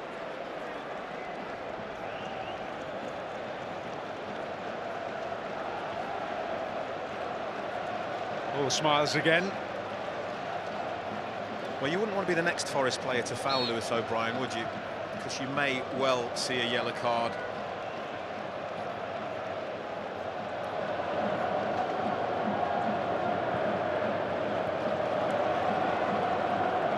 He offers more than his football skill, Lewis O'Brien. His initiation song was a belting performance of Stevie Wonder's Superstition. Really does commit to it, so they say. If you're going to go there, you have no choice but to commit, trust me. Not for the faint-hearted. No. It's not all about technique either.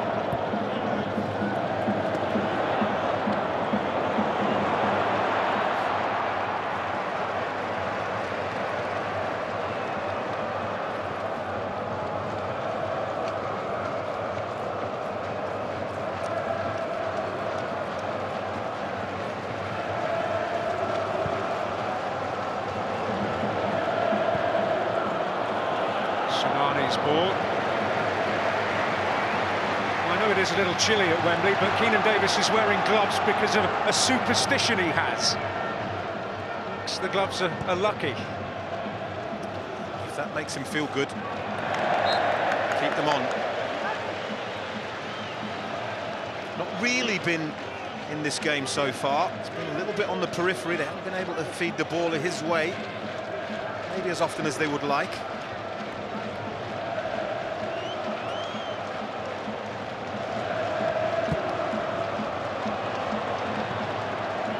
Spence will cut that out. Topolo's out of the game. Over Johnson's head. Huddersfield not out of the woods. It's Spence with 4 in the area. Need a bit of help, and Joe Worrell's on hand to provide it. Garner, McKenna. Have a crack. Naby Sarr, the player in the way. Certainly looked the most threatening, haven't they, Forest, in terms of goal scoring, in terms of if one team at the moment looks like they could, it would be them.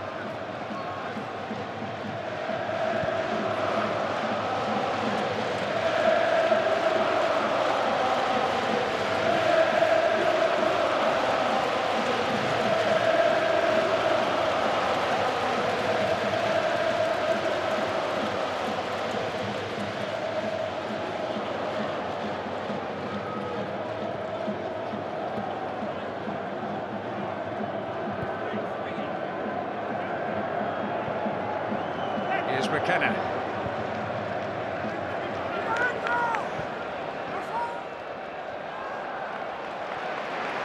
Davis maintaining possession for his team via the body of Tom Lees. He's done well to get hold of the ball or get a throw in, but it wasn't a great ball to him. Made his life difficult.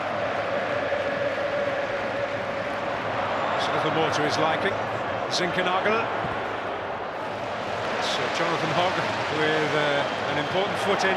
Spence, Worrell, Johnson. Thrashed away by Topolo.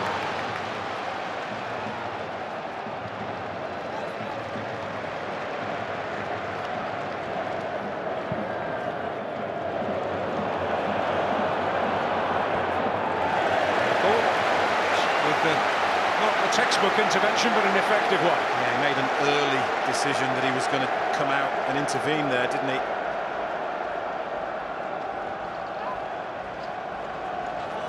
Joe Worrell. Forest turn this possession into something, into some sort of tangible reward. Spence.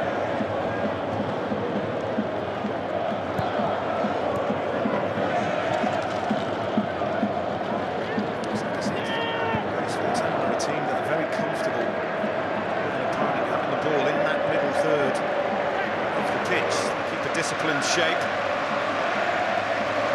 And when they turn it over, they look to spring quickly.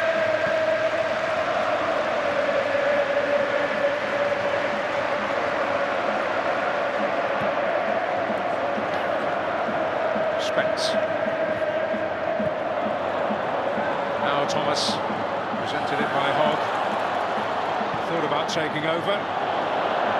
Thomas can't quite find Danny Ward. It's a nice idea because he pulled away Danny Ward for that reverse pass. There's one good ball away from being in a decent situation there, Danny Ward. Start that League One final 10 years ago, went all the way to penalties to Huddersfield against Sheffield United. He played on the left of midfield in that game.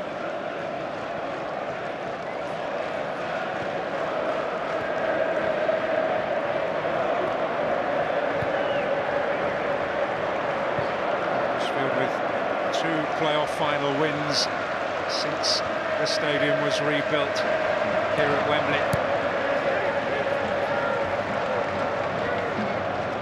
This is Garner.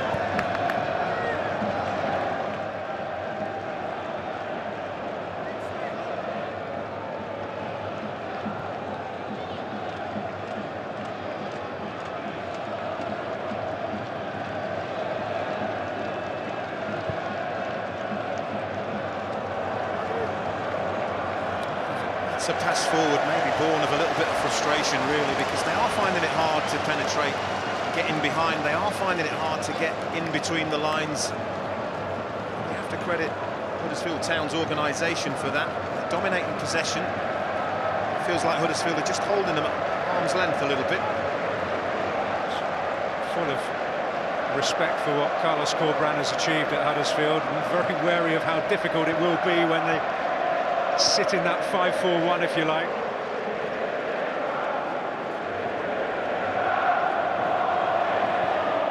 Thomas the option. He's away from Worrell. Ward and O'Brien wait. Toffolo to retrieve.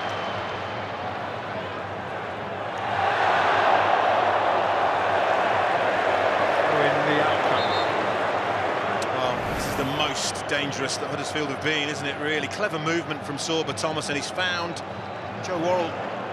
Dives in a little bit, skips around him easily, but unfortunately for Huddersfield, it's on that left foot. He's got to take a gamble with it. Can't really be as accurate as he would have been maybe had it been on his right foot. Just decides to try and go hard and low, but Samba anticipates that. Boost that he's signed a new contract, Sorba Thomas. Davis. Colback was off like a train on the left-hand side. This is Yates now to Spence. Yates. And once again, Huddersfield have 9 outfield players back.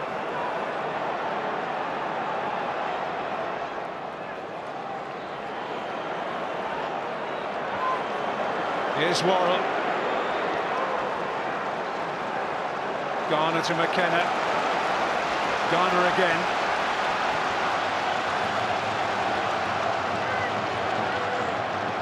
It's interesting, you've got the Huddersfield Town fans behind that goal that they're defending and really appreciating the work without the ball. They have been educated this season to appreciate that.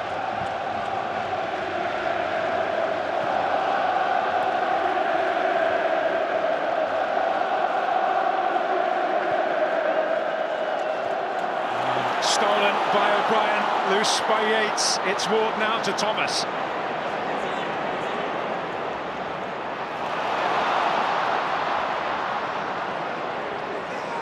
Thomas held up this time, and Ryan Yates to bring it away for Forest.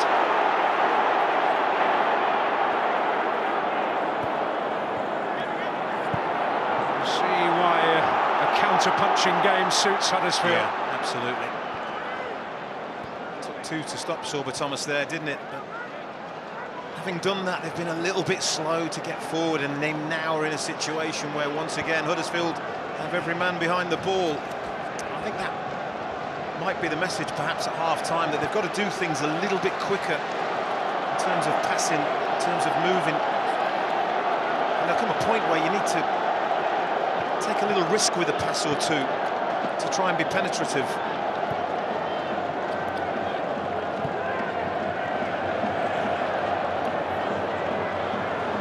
Johnson.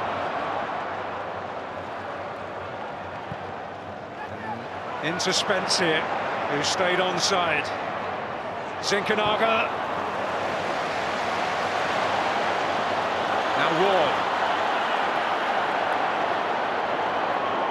It's going to be lonely for him at times, but plowing that furrow really effectively here. What a cracking challenge that was by Garner. It is a really good challenge. Huddersfield have the consolation of something that we know they love, which is a corner kick, but Danny Ward does ever so well there. Garner, no nonsense. But it all stemmed from them winning the ball back, didn't it, Huddersfield Town, and breaking forward quickly.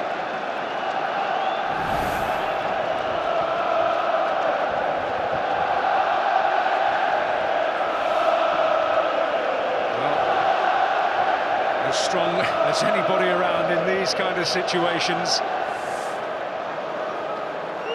I'm not seeing the usual crowd scene on the far edge of the 6-yard box. They're a little deeper here. Something up their sleeve. Sinani, there's Ward coming in on it. It hasn't quite come to fruition, but some ingenuity, some new tricks. Straight off the training ground, intricate little movement that allows Danny Ward to peel round the back, and Sorba Thomas picks him out beautifully. I have to say, there's not too much of a gap for him to find the target there. It's good defending by Forest in the end. Well, this time we've got something more familiar. There's a right ruckus on the far edge of the 6-yard box. Headed down by Hogg. Toffolo battling for it. Crucial intervention by James Garner again.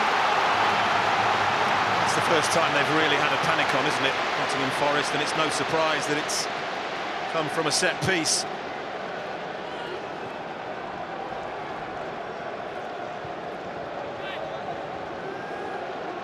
It's almost as close as you'll see to a rugby scrum on that far post. Here's O'Brien. Sinani.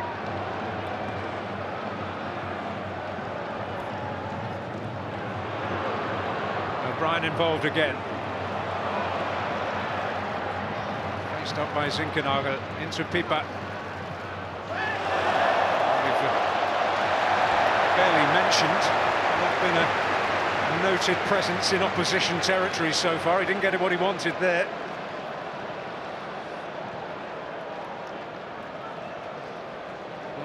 In the thinker's pose. I think what will please him is that for all of the possession that Nottingham Forest has, they have protected Lee Nichols. He hasn't really had anything to do in terms of shot stopping. Hogg. Thomas. That was Worrell. Here's Johnson now for Forest.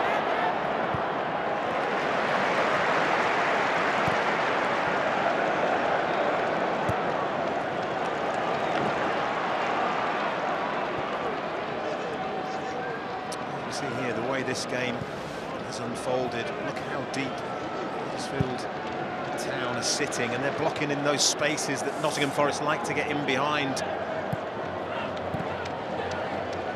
Excellent tactically from them.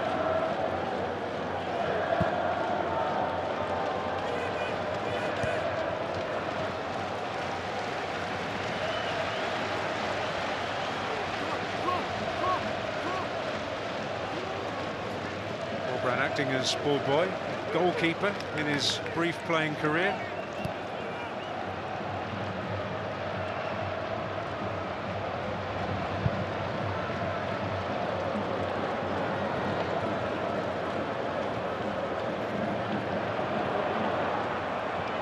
Jonathan Hogg able to step in. That's McKenna. Jack Colback now for Forest.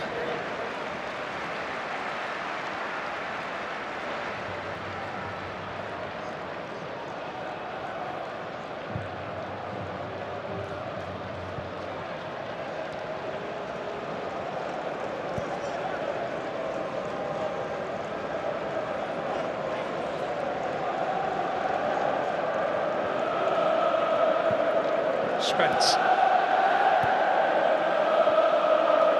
Sinkernagel.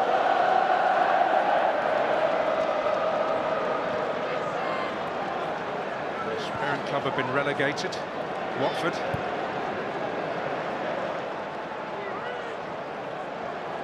Colback now to Garner. Yates. Worrell. Sinkernagel. Yates. In now to Davis. McKenna's on hand, but so too is Garner. Garner to whip it. Yates has scored!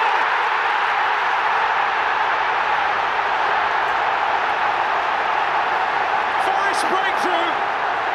Whether it came off the defender or not, I'm not sure. May well have been an own goal in the end. But they have the breakthrough. And what a priceless breakthrough it could prove to be. Well, you might have been wondering why is James Garner even thinking about shooting from that far out. What a great decision, because things like this can happen. If you do, you can't win a prize. If you don't, buy a ticket. I mean, it's an audacious effort. But Yates is coming in, he misses his kick, and unfortunately, it comes off. Levi Colwill is trying to clear it. He's in a horrible position, the defender. He has to try and intercept it, because the strike is going to be on target and maybe test Lee Nichols. Look what it means. And we have to reiterate at this stage, scoring the first goal in a playoff final at this level is huge and usually results in victory. Well, Levi Colwill's misfortune could earn Forest a fortune and a place in the Premier League.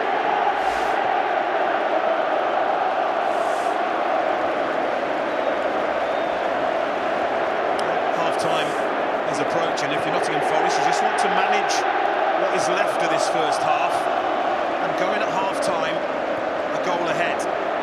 Anything more is a bonus. O'Brien.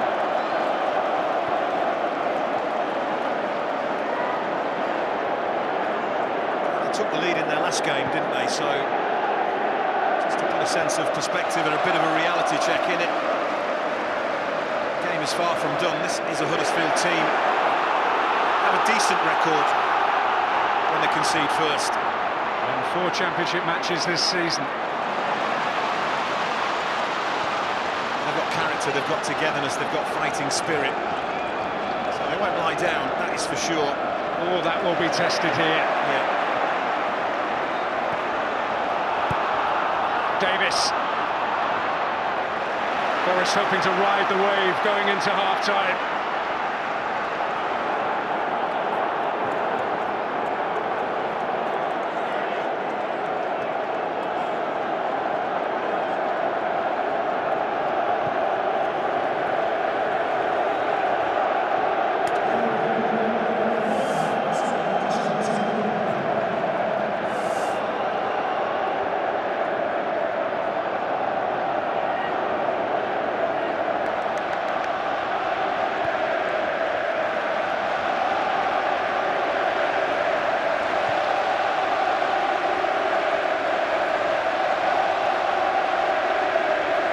As I was saying, first goal in this particular game, it's a massive percentage, isn't it?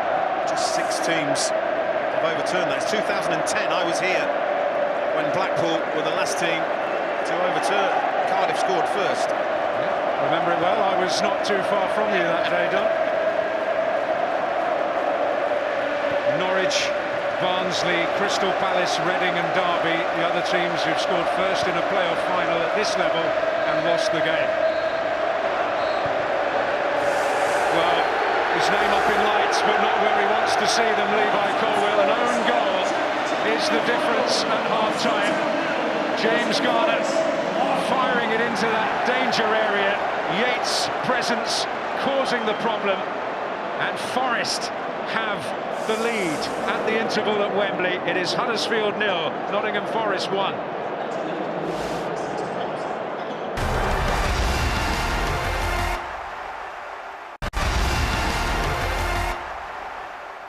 Welcome back. Nottingham Forest strike first in this playoff final. An own goal by Levi Colwill, but Stuart Pearce, is the ball in that good from James Garner that the Huddersfield Town defender really has nowhere else to go? For me, Sarr has come out straight up the pitch instead of getting in line with the ball. As a central defender, I always think that you've got to get your position, which is, if you drew a line between the ball and the goal, you as a central defender have got to be in that line. He comes out straight up the pitch in line with the opposition's goal, opens a channel up, and you can see Sarr just stood there, you know, and it's got no effect. All of a sudden, fullback Colwill is just chasing back, then you're in big trouble at that stage. Because it's a run from Yates, Michael, that he can't leave, can he, Levi? He's got to go with him. No, he got to go, like Stuart said. Stay in the line. Yes, you can squeeze up, but everybody has to be on the same line, and then he's creating this little pocket where he's arriving, and then it's just, yeah, luck or unlucky for Huddersfield Town. Own goal, Levi Colwill, young player, such a good talent. I'm sad for him, but it is what it is. You have a big second half, big 45 minutes, and you can turn it around because the match plan so far was working, sitting, waiting, and Forest didn't do anything. Key feature of Ryan Yates' game this season has been the way he's been able to arrive in at the box. He did have another good opportunity with another fabulous ball in Joby. Should he have done better? Oh, absolutely. As you say, he's done this very well. It's his timing of his run, but also his leap, and he makes normally really, really good contacts. A great delivery, nice and flat. Just doesn't quite get enough to direct it into that back post area, but you can see here it's just a bit of a glance where he just needed a little bit more on it. But again, it's something that certainly Huddersfield have to be very aware of. Another set piece as well for Huddersfield Town nearly came off. Sober Thomas into Danny Ward. This has been worked on the training ground, hasn't it? 100%. As you can see, it's working perfectly, and then clean touch. Can he hit it a little bit better, Waddy? Yes, probably. Good block there, but this was for me like our chance, and it's not went in. It is what it is. Frustration then at half-time for Huddersfield Town and Michael Heffler, of course. However, for Nottingham Forest, they're a goal up and they're just 45 minutes away from ending 23 years of Premier League. It's 1-0 their lead at the break. The second half comes next.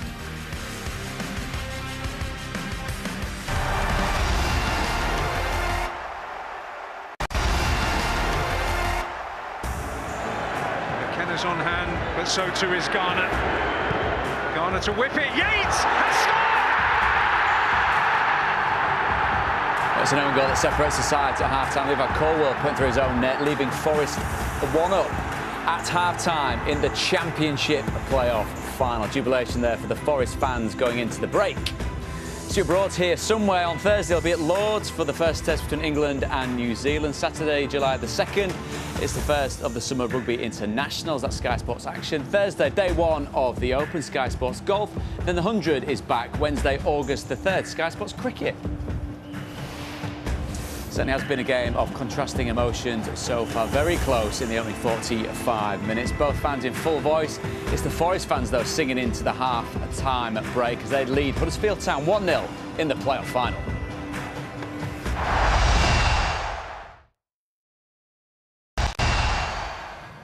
Welcome back. Second half about to get underway here at Wembley between Huddersfield and Nottingham Forest. Forest 1-0 up going into the second portion of the game. Now, it's a very tenuous lead at the moment, Stuart. What's the approach from Forest going into the second period? I think in the main, more of the same in many ways. Huddersfield have not really threatened the goal, aside from maybe the set play, and the set plays might.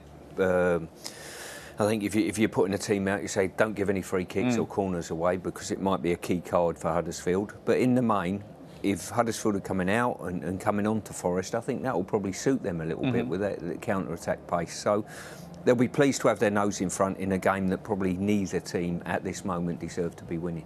And Huddersfield Town, Michael, under Carlos, they know exactly how to change a game. We saw Jordan Rhodes come off the bench for the second leg of the semi-finals. Do you expect a change sometime soon? Definitely. Maybe a change now or maybe in the next 10 minutes, 10-15 minutes, how it is. There is definitely a different plan for the second half, I can tell you this. And there's still opportunity and still a chance there. It's never easy to win a final. It's never easy to win a game. And you gotta grind it out now. Is that what it is? Joey, that experience, the know-how, the nous, game management. Is it too early to talk about game management? No, not at all, because what you don't want to do is gamble too early and be completely out of the game, but at the same time they need to show a little bit more attacking intent. They've got some options on the bench, maybe a little tweak formation-wise, just to try and get down the sides of the Forest back three and just try and create a little bit more than we saw in the first half. Look at that wonderful shot of a wonderful stadium. The second half of the Championship playoff final, a place in the Premier League at stake. Forest 1-0 up going into the second period. Once again, Don Goodman, Daniel Mann. No changes of personnel to report as we prepare for the second half here.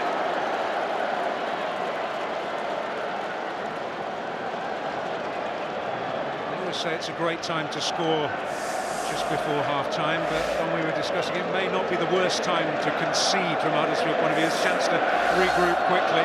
Yeah, I think if you flip it on its head, then what it meant that was Carlos Corberán could get his boys into the changing room and pick them up again and just instruct one or two little tactical tweaks that might allow them to be a little bit more creative in that final third. There's a sense that it has been more the kind of game that they wanted, although clearly they would have liked to muster more threat at the other end. Whether that be more in terms of the effectiveness of the counter-attacks or the set pieces.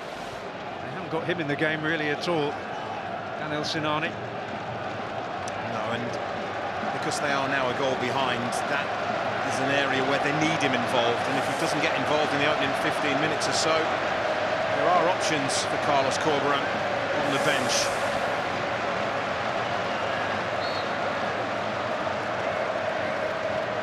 Very deep one, maybe a better angle this time. And Tom Lees is there. Danny Ward. Lee's involved again, and Pippa. It's actually Sinani who'll deliver the cross. Brice Samba deals with it effectively and decisively and safely on that occasion. It's the first real thing that he's had to do, isn't it? The punch, not the catch. The catch was easy, but the decision to come and punch clear was good. Forest can get moving. It's Johnson against Pippa.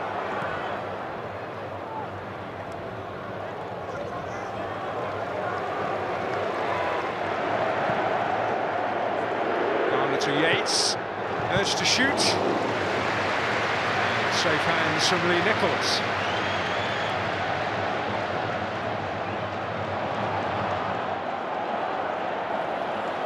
I wondered whether or not Sorba Thomas would continue on the left or come over to the right and maybe have a go at Jack Colback. He's come out at the start of the second half and he has started on this right-hand side.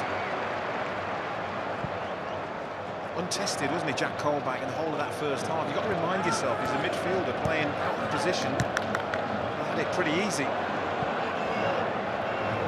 It's probably a case in terms of Thomas's first half position that they were pretty mindful of the threat of Spence and Johnson down that right side, and Thomas is a player capable of operating at wing back as he has done for much of the season. It's the extra defensive capacity important, but now they've got to chase the game, or certainly they've got to create a good deal more threat in the final third.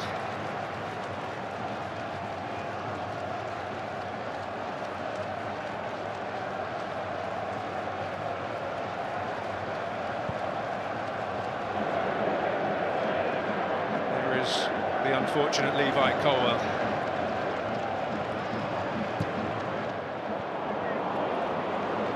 Possession again. Naby Sarr. Here is Sinani. Challenged by Wall. An effective one. Sarr able to retrieve possession. Now Pippa for Huddersfield. Davis attempting to shackle him. Garner as well. Here's O'Brien. Sinani. Yates and Garner gang up on him. And challenged by Sinani, deemed worthy of a free kick in Forest's favour. Lewis O'Brien in conversation. Harry Toffolo on the other side because he wanted to open up and keep the ball going that way. Ultimately ended up committing a foul.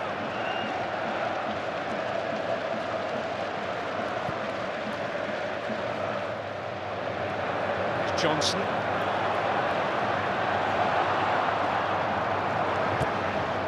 Really yet got into that wonderful ball-carrying stride, Brennan Johnson, today. He's been afforded the room to do so. I think in the last couple of minutes we've seen why Thomas has come over here. They're going to look for it to hit him early. He's got the pace, and probably in a straight foot race he would probably beat all three of those Nottingham Forest central defenders. So that's twice in the opening 4 minutes or so of the second half they've tried that. Oh, well, a good time to prevent Spence from latching onto it.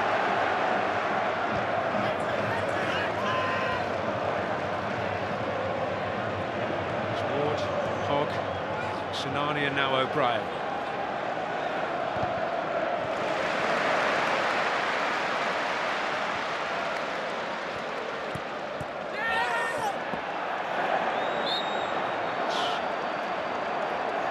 Painful one, and then O'Brien is a little unhappy with something and making that known. Toffolo on the receiving end of a painful one a little earlier. Yeah, I think Jed Spence just catches him late, Harry Toffolo.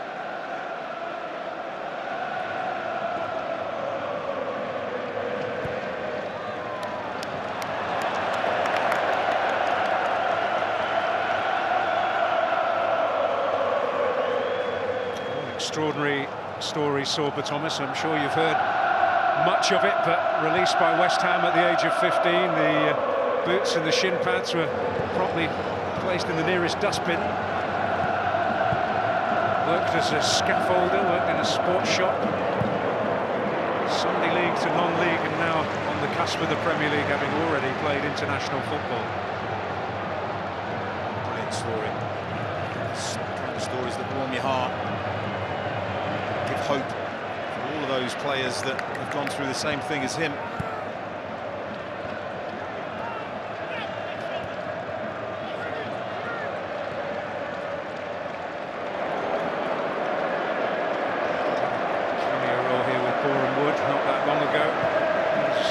In the playoff final at National League level.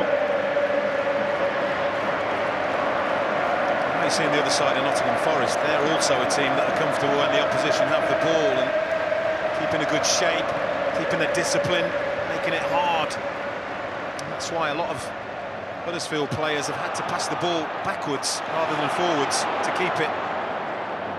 Davis. Oh, he's on the rampage now. Johnson arriving.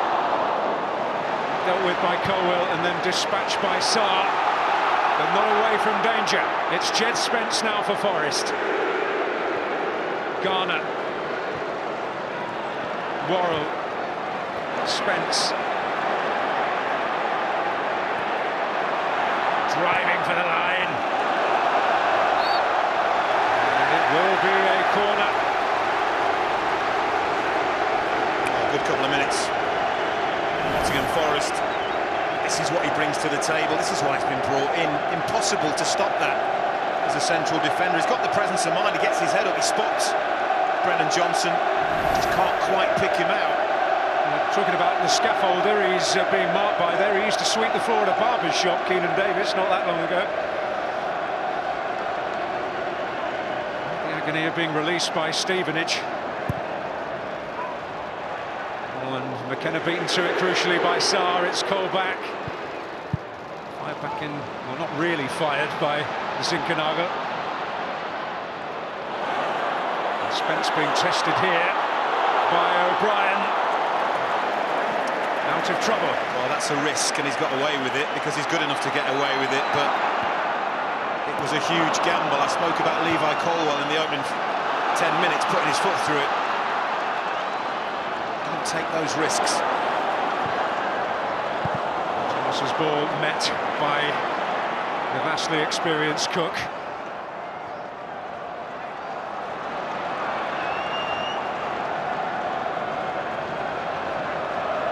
And O'Brien driving forward, and he's got the free kick for an earlier challenge, and Zinkernagel will be booked for it, the first card of the final. Always coming. The way Lewis O'Brien plays when he runs with the ball and commits you Zinchenagel already committed a foul on him. It's a little bit unfortunate. Philip Zinchenagel, he just stumbles, accidentally catches him on the back of the heel. It's enough to send him over. John Ross resisted the temptation until the 55th minute.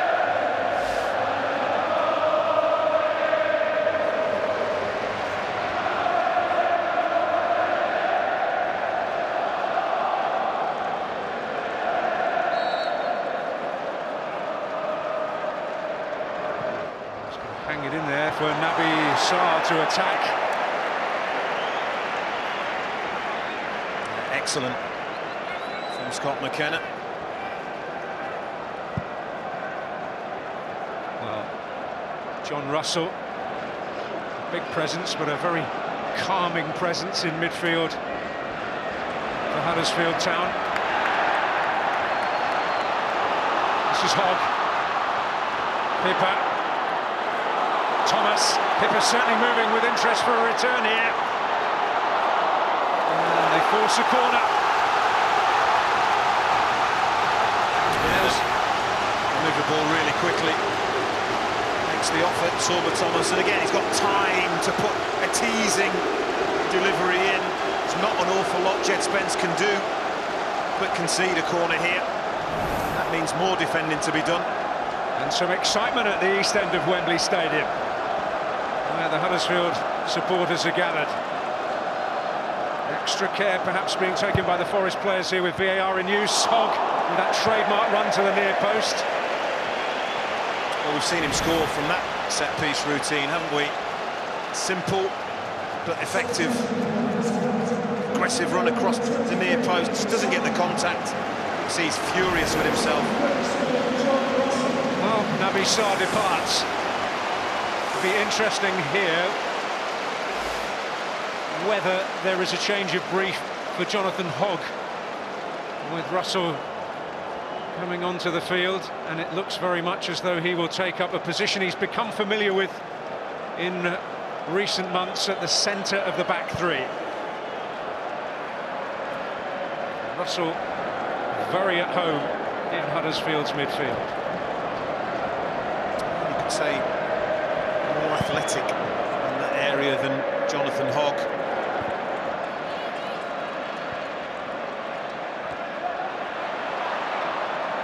Yates comes out the winner, but then loses the ball, and Tom Lees now for Huddersfield. O'Brien.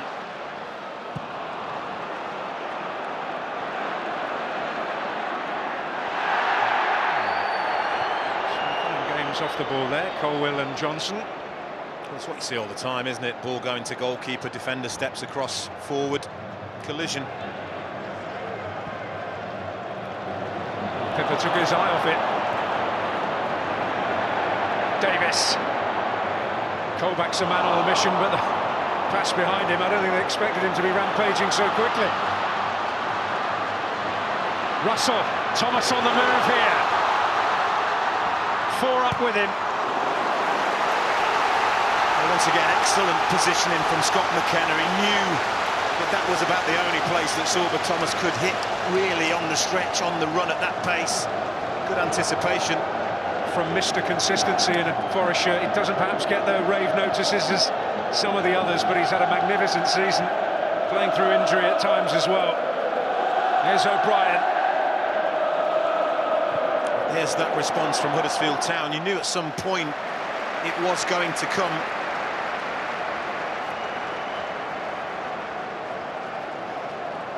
Well, Mr. Heffler informed us there was a plan for the first half and a plan for the second half, and we're now seeing the plan for the second.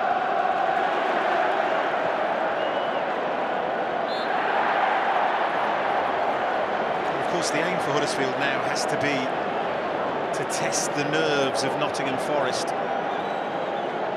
We've seen them tested in recent weeks. Sometimes Forest have come through it, and other times you've looked and you've been a little worried. They certainly took a lot of encouragement in that regard from the way they dug in, if you like, and showed the character in the penalty competition at the end of the semi-final, having been second best for much of the match. as well in saying that to remember how brilliantly they played at Bramall Lane.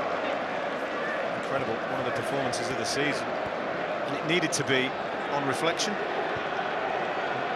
I think they've really learnt from that, and probably knew anyway with Steve Cooper's experiences. You rarely play well throughout a playoff campaign. It's Ghana who will unleash.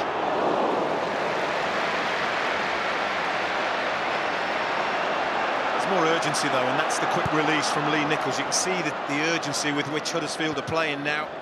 The tempo, there's been an injection of tempo into their play.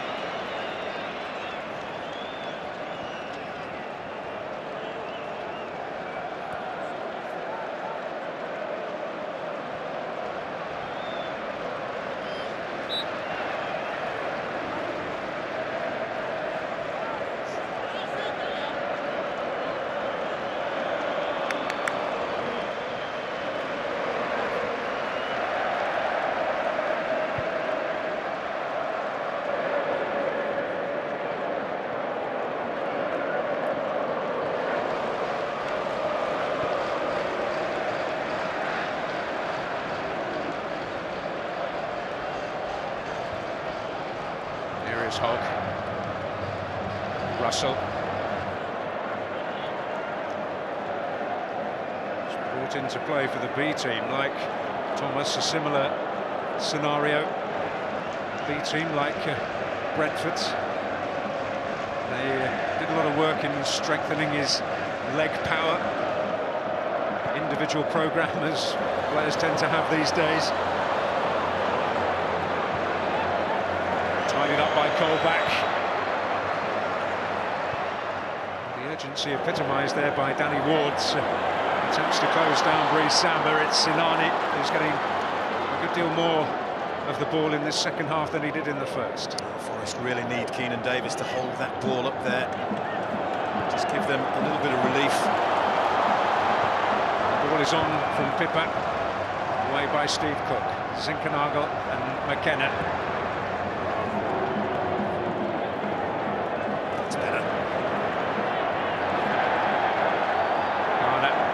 Keeps it moving, as does Yates. Garner's suffering a little. Looked like a brief suspicion of cramp for the boy from Birkenhead.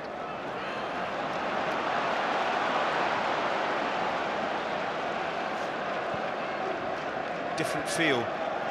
There's no massive Forest possession in that middle third of the pitch, which there was in the first half.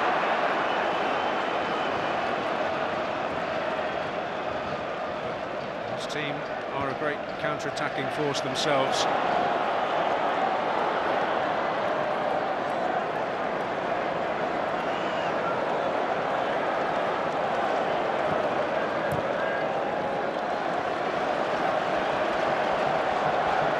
Hogg to O'Brien.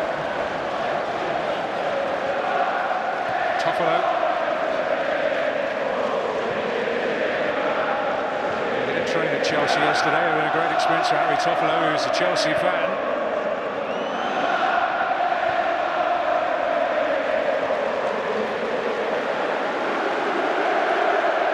Thomas. It's McKenna again. Brilliant again, but there's your contest. Huddersfield, can they get the ball to Sorba Thomas? Because he will. A lot of the time he's going to get past Jack Colback. Toffolo with a chance to deliver here. Delivery does. And in the end, give Thomas another opportunity. That's Worrell's. Pippa.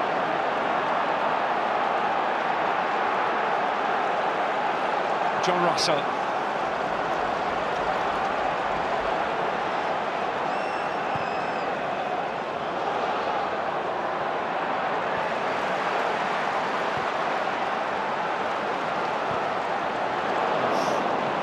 Managed to squeeze it through to its destination despite Johnson's best efforts. This is role reversal to the first half now, isn't it? Domination of the ball in that area.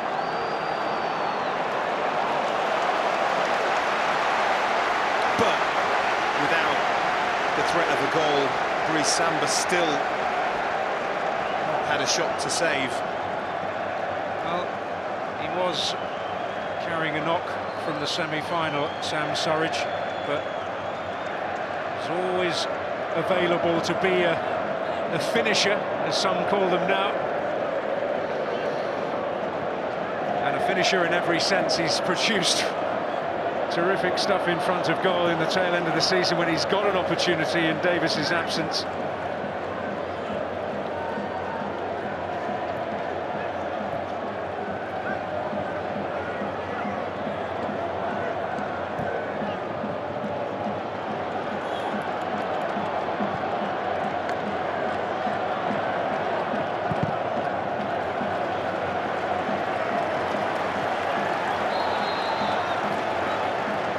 So the Forest change is happening. Well, he thought his season was over in April, but he graced the Wembley stage in May, and he's given them more than an hour in the Championship playoff final. They wouldn't have believed that possible not too long ago. No, what a bonus that is as well.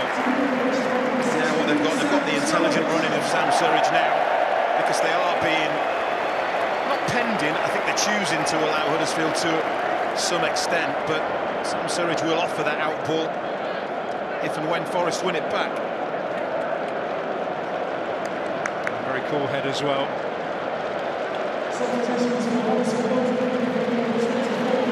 Well, a couple of familiar faces. Sinani withdrawn, Dwayne Holmes, who is a big influence in the semi-final against Luton,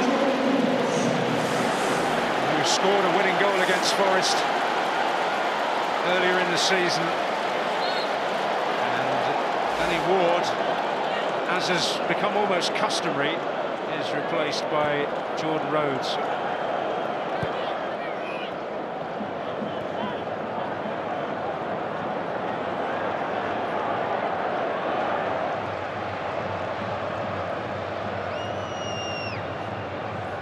Danny Ward had been replaced 25 times in the regular season. Jordan Rhodes had come on 17 times, so it's not an unexpected change, and a change that worked to good effect against Luton in the semi. Yeah, he's been really effective, hasn't he, when he's stood in for Danny Ward or replaced Danny Ward. What he needs, Jordan Rhodes, is just a half a chance. That's all he'll be praying for.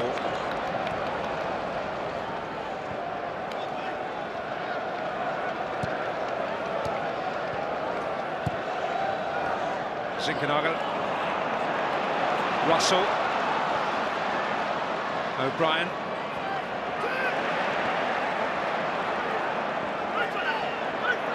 Johnson battling. Here's O'Brien.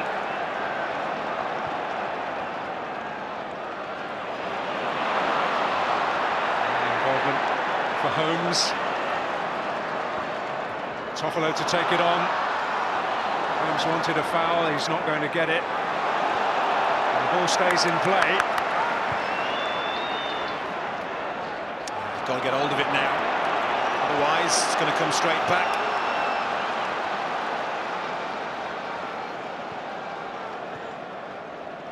Rhodes.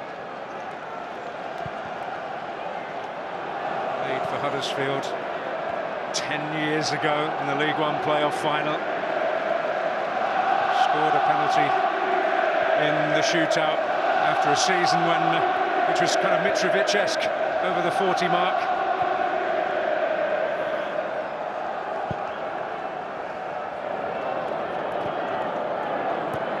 He's a Huddersfield legend, whatever happens here today. A Hall of Famer.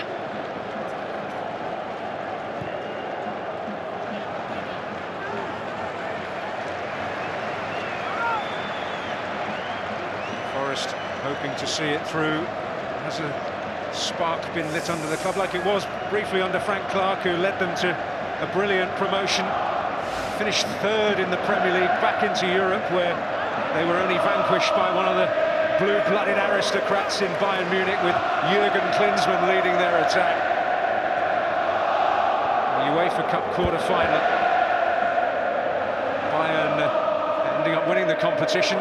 beating a Bordeaux side inspired by a young fella called Zidane, who did quite well after that. Just a little bit.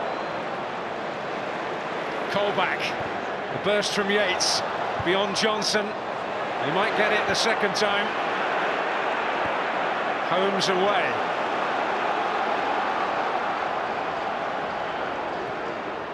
Yates ran away from Zinchenko, but not from Brennan Johnson. Surridge is not far away. And that's why when you shoot from that angle, you should always go for the far post, and this is a perfect example of why.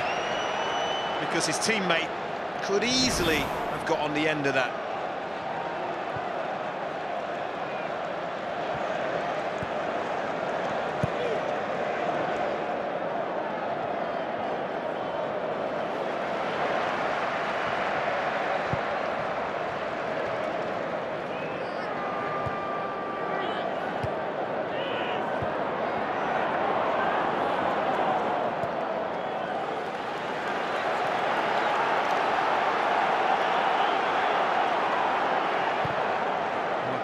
I wonder if this upcoming change for Nottingham Forest is in partial response to Huddersfield placing Thomas effectively on Jack Colback and hoping he will win that battle, because Max Lowe is getting ready to come on. Who we haven't seen in action since the early weeks of March. Here's another one that they didn't think he'd kick a ball again this season.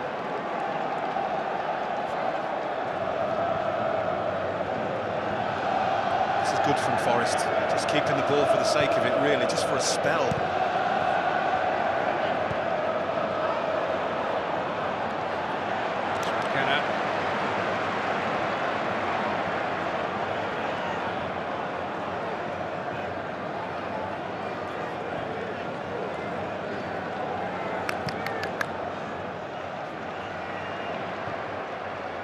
Here's McKenna.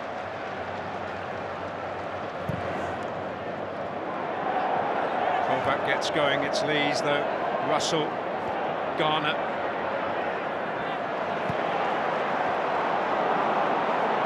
Here is O'Brien. Oh, a slip by Worrell, and Holmes has the freedom of Wembley here. Well, into an inviting area. Oh, big decision. And it goes the way of Forest. And a yellow card for Harry Toffolo. Well, big call, but John Moss must be convinced. But what we do know is that we have VAR in operation. Oh, he just hangs a leg, Jack Colback, but then you've got to say, is there contact? Is there enough contact? Oh. Even if he doesn't make contact, is that what knocks him off balance? This is a difficult call. Very difficult call. And unless they're convinced and they see at Stockley Park that John Moss has made an obvious error, and that's key. Oh. I wouldn't like to be the VAR on that one, I tell you. Well, Paul Tierney is the VAR. And assistance from Ian Hussin. What it is an opportunity to regroup. The check is complete. The game will go on. And Huddersfield can feel as aggrieved as they like. But the decision is made. It's one of those, isn't it? If John Moss had have given a penalty, I do not think VAR would have overturned it, because it wasn't obvious. Well, it might be his final big call. Zinchenko departs. Max Lowe, his presence a real bonus to Forest. Enters the Wembley stage.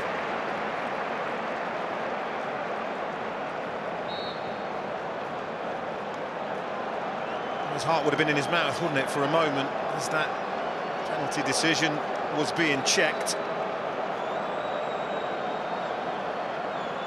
Colback is now going to move into midfield. It's just how that midfield is set up. Whether Garner goes and plays in what was Zinkernagel's role, as he has done on occasion.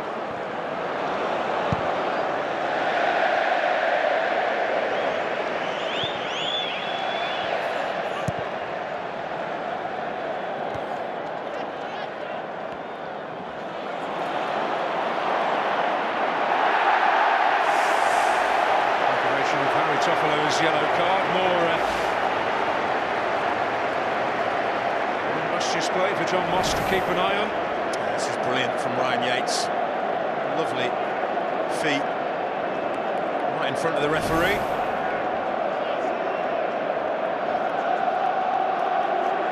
Such a competitor, such a driver. He's not always been a favourite of the Forest supporters, but I think he's converted most of them now. I would say so.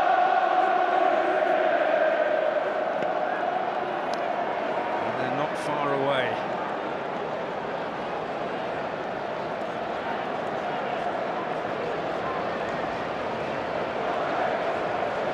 Back over this one.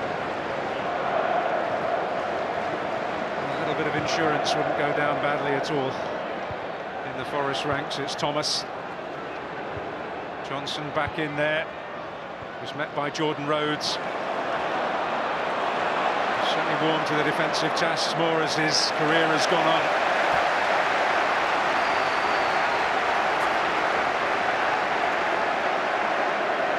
15 minutes plus added time from glory from Nottingham Forest.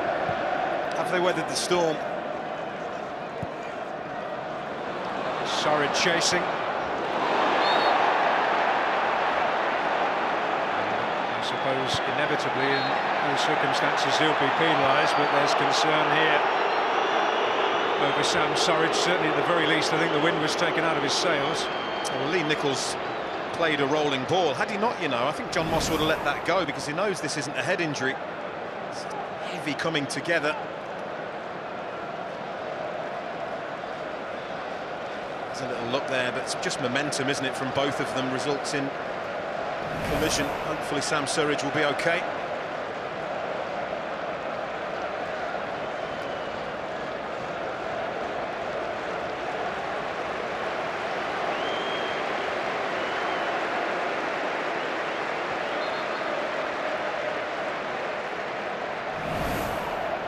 Talk about fine lines, and it's literally millimetres, isn't there, in this. Toffolo goes over, but it's just the way that Jack Colback, he just hangs his leg out for a second. Toffolo takes it. Feels he was caught. If he was, it was minimal and not clear to the VAR. I'm pretty certain that John Moss would not have wished to be the centre of debate on his farewell.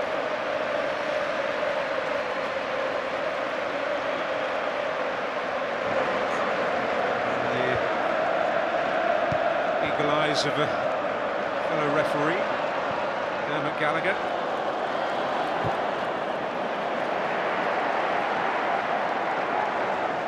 They've got to reset here, Huddersfield, and go again because they had that momentum, but that has just been taken away in the last 5 minutes or so. Well, effectively, the VAR break has swung the game a little.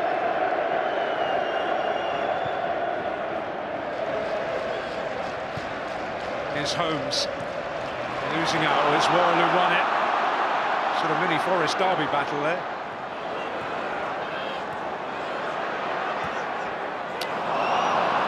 And Holmes missed Derby's trip here 3 years ago.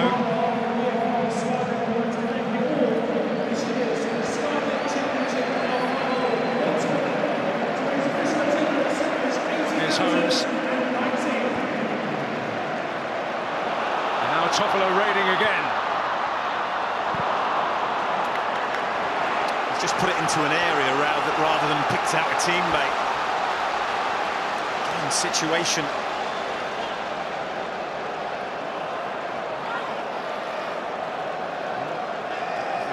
Left at the end of this, I'd be surprised. It's Holmes to hurl it in there. But That's enticed Tom Lees forward and Levi Colwell.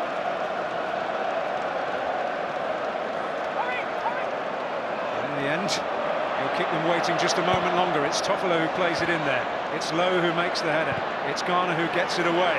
But Hogg, who can start the building process again. Yeah, it wasn't a great ball by Jonathan Hogg to Pippa. The only way for him was backwards. Momentum lost a little.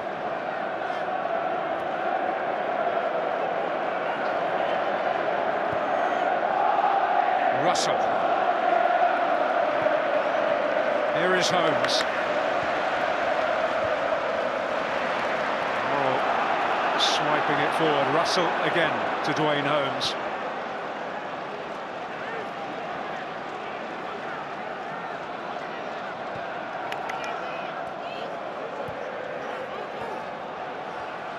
O'Brien.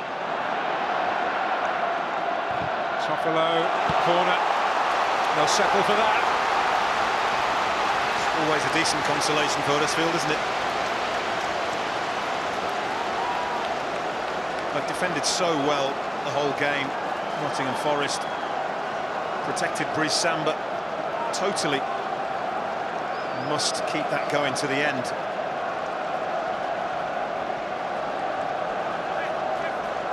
Set-piece specialists in terms of the attacking side against set-piece specialists in terms of defending. And Hogg has got free again. He didn't get there.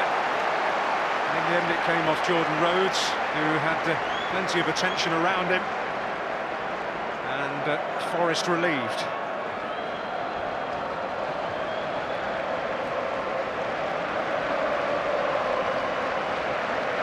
This is where it's called game management now, but Brice Samba will take as much time as John Moss will allow.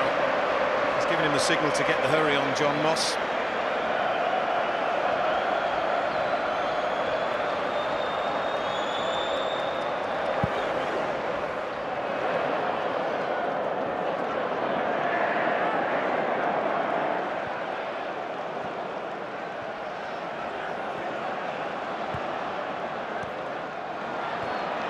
Rhodes neatly on for Toffolo.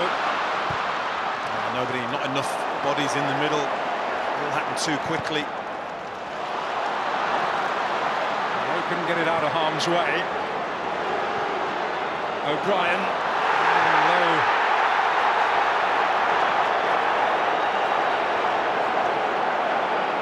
There's no appeal whatsoever from O'Brien. That's a good guide.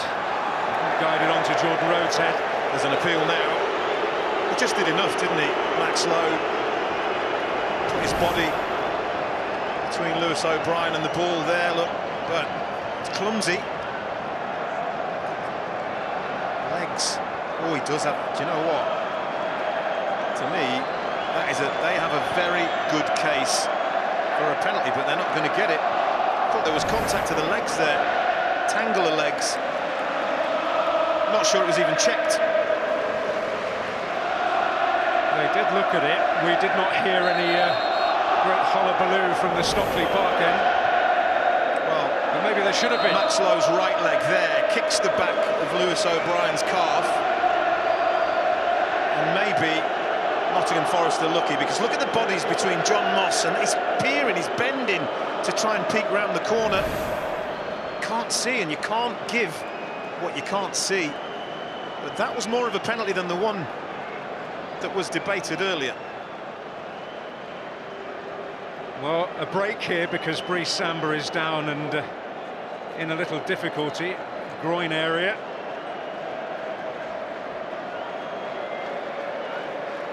The hero of the semi-final for Nottingham Forest, certainly helping to prolong the agony here in his misfortune.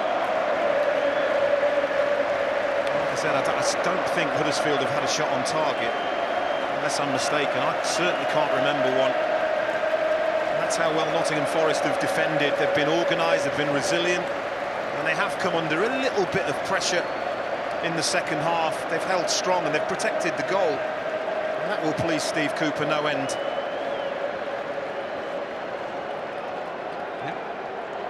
Well, it's a day when you would have to display resilience, and they certainly have done that.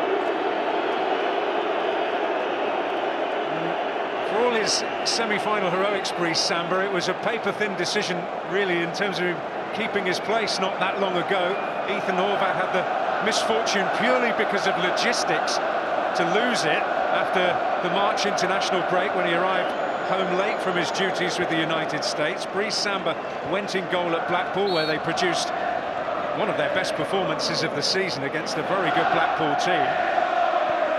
And Steve Cooper saw no reason to tinker after that. Well, he's really not moving well, the Forest goalkeeper, and if you're Huddersfield and you spot that, you really need to be trying to test him. Struggling.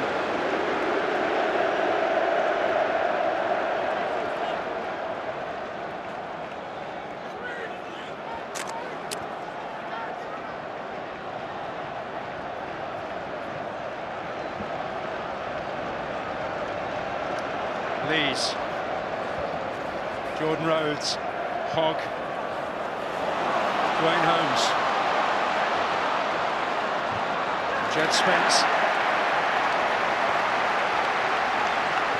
Oh, nervous times for Forest owner. His prayers are not far away from being answered. Yeah. You do not need a penny for those thoughts, do you? Free of charge. Holmes to hurl it. It was Cook who met it on that occasion. And Spence will prevent the corner. Dogged defending. Have to recall this season they produced their best defensive performance, Forest, in the top two divisions since they were champions of England for the only time in 1978. They know how to do this. Second best record in the league, wasn't it? Pippa, it's got to that stage. I mean, that's a crazy decision from Pippa. What's he thinking? That's what the manager's saying. Points to a watch. That's wasting our time. It's about keeping your cool, because there is still time, but come on, you are never going to score from there. It's just a really poor decision, and they know it. Look at Brice Samba, he's nowhere near taking a goal kick. It took a long time. In fact, Steve Cook has taken it for him. And here is Pippa. Shot really born of desperation.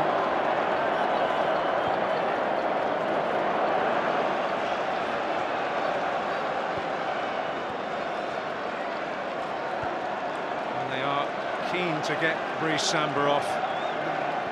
A couple of reasons, really. They don't want to do any unnecessary damage to himself, but if he can't deal with something Huddersfield throw his way in the next minute or so.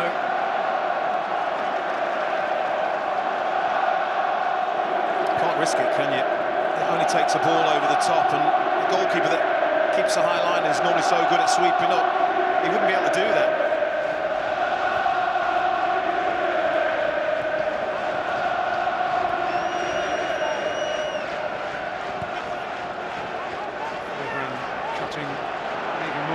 Figure than usual. Russell, Hogg,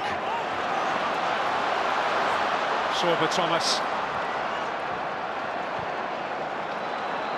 Lees into Holmes, Lees again. Bit of space for O'Brien to use. I'm really surprised he didn't elect to have a touch and get the ball in. Can't carry on.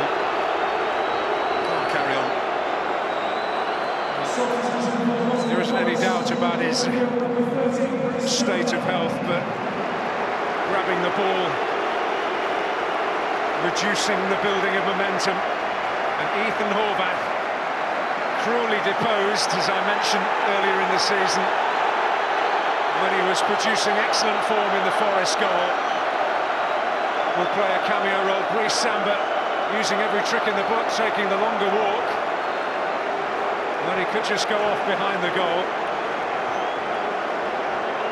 What it probably means is that Forest fans won't like the number that comes up on that board. Might could be relatively hefty. So Ethan Horvath from Highlands Ranch, Colorado, makes only his 10th first-team appearance for Nottingham Forest, a cameo role he surely would not have expected to play. Oh dear. That's what these occasions do to you. They can be agony, but there is ecstasy for someone. Well, it's been quite a sporting weekend. There was, for Huddersfield, a disappointment for the Giants in the Rugby League Challenge Cup final at Tottenham yesterday. An opportunity for the football team to lift their spirits, and there is still time for that to happen. That's the response from the Huddersfield fans. That's why I was really surprised that Pippa elected to shoot, because it's a long time. And it will be sheer agony for those bedecked in red. They'll be all right as long as the ball is in the opposition half. Away by Cook.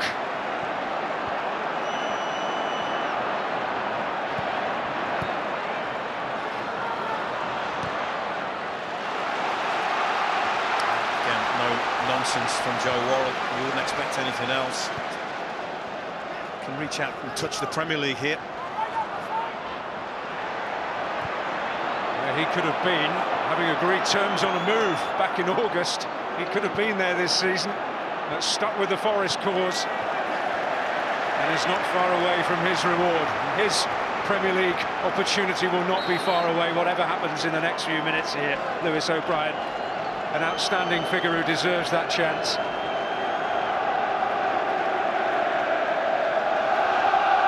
The longest 5 minutes of your life, isn't it? That's just for us, I think.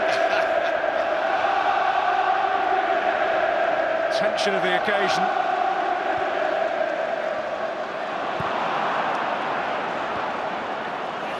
Steve Cook away. What a great addition he has been. Real difficult time with his dad being taken seriously ill at the big game against Bournemouth recently. And we wish his father well.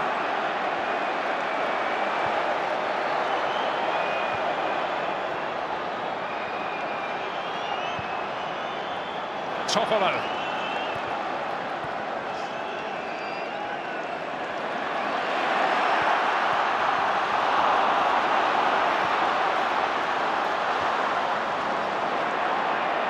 Hogg. Worrell. That'll certainly do from his point of view. That's what I'm saying. When the ball's at that end of the pitch, Forest fans can just breathe easy, if only for a few seconds.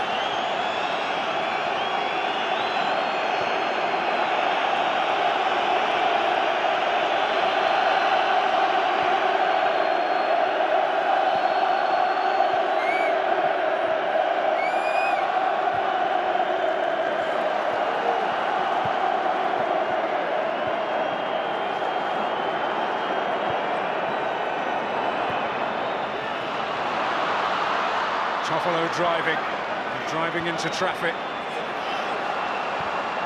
Thomas O'Brien! Well, my only surprise here is that Jordan Rhodes has not anticipated this. Because if he sets off a yard earlier, Jordan Rhodes, he has got a tap in. You watch at the far post as this ball drifts, coming in. Now look,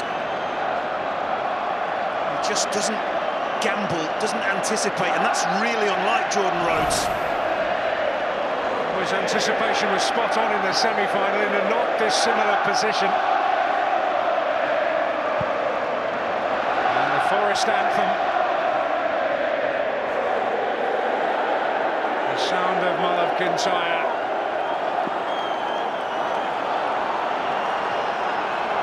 Full voice for a moment. We'll certainly be hearing it in full-throated fashion if Huddersfield can't produce something in the next couple of minutes.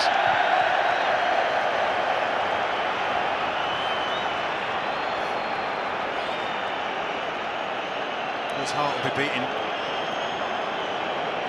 1,000 beats a minute suspect, because time is running out, the clock is ticking. It has been a magnificent season regardless, but this will hurt. Oh, so close. But you don't get prizes for being oh so close. And the pain can be greater than anything else in football, missing out in the playoffs.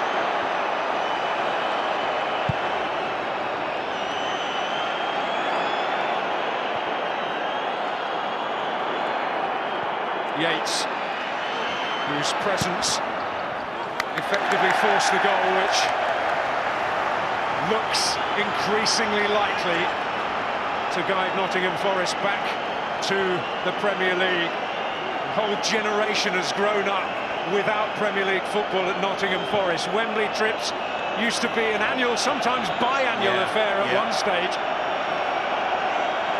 It's been overdue, hasn't it? It's an understatement.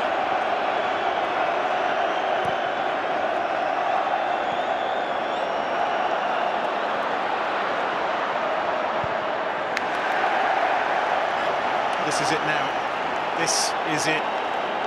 Carlos Corberan waving everybody forward. Doesn't matter now if they concede another one. A season in 30 seconds here. Everything resting on this.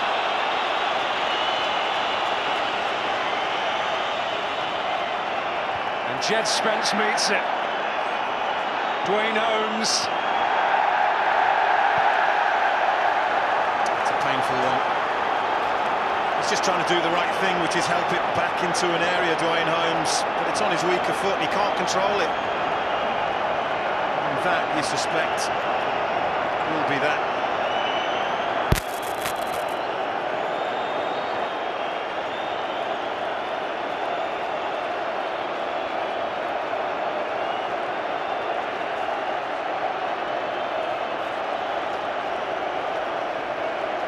Well, Carlos Corberan, very gracious. It is Nottingham Forest time again.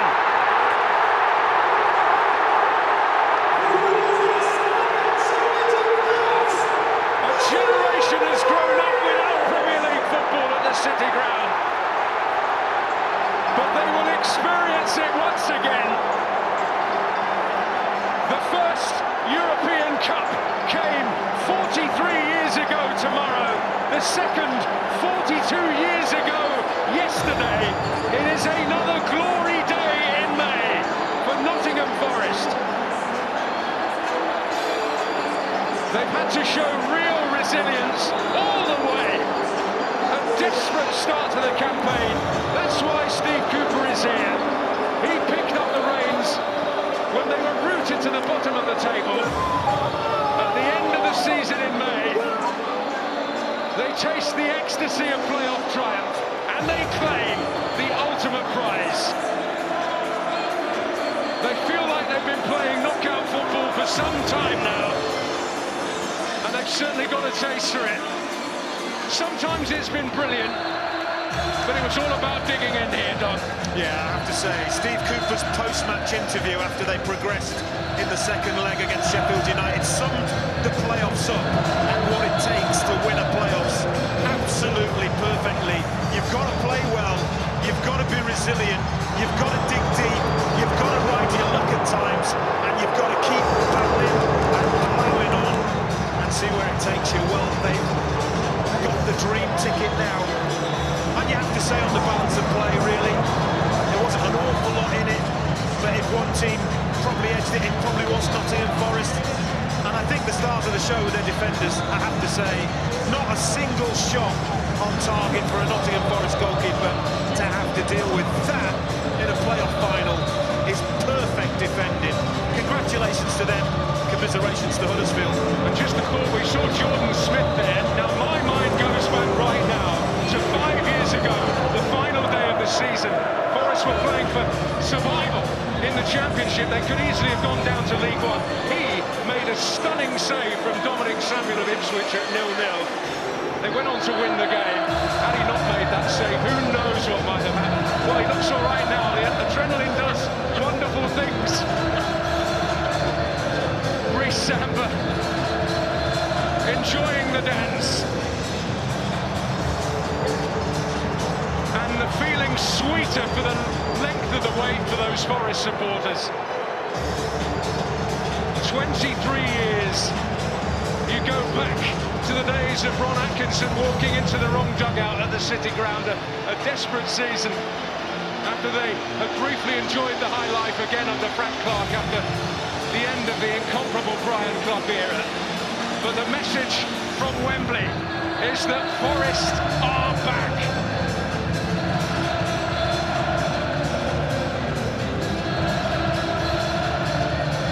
Well, this is exactly what this means to this bunch of supporters that have travelled down from the East Midlands.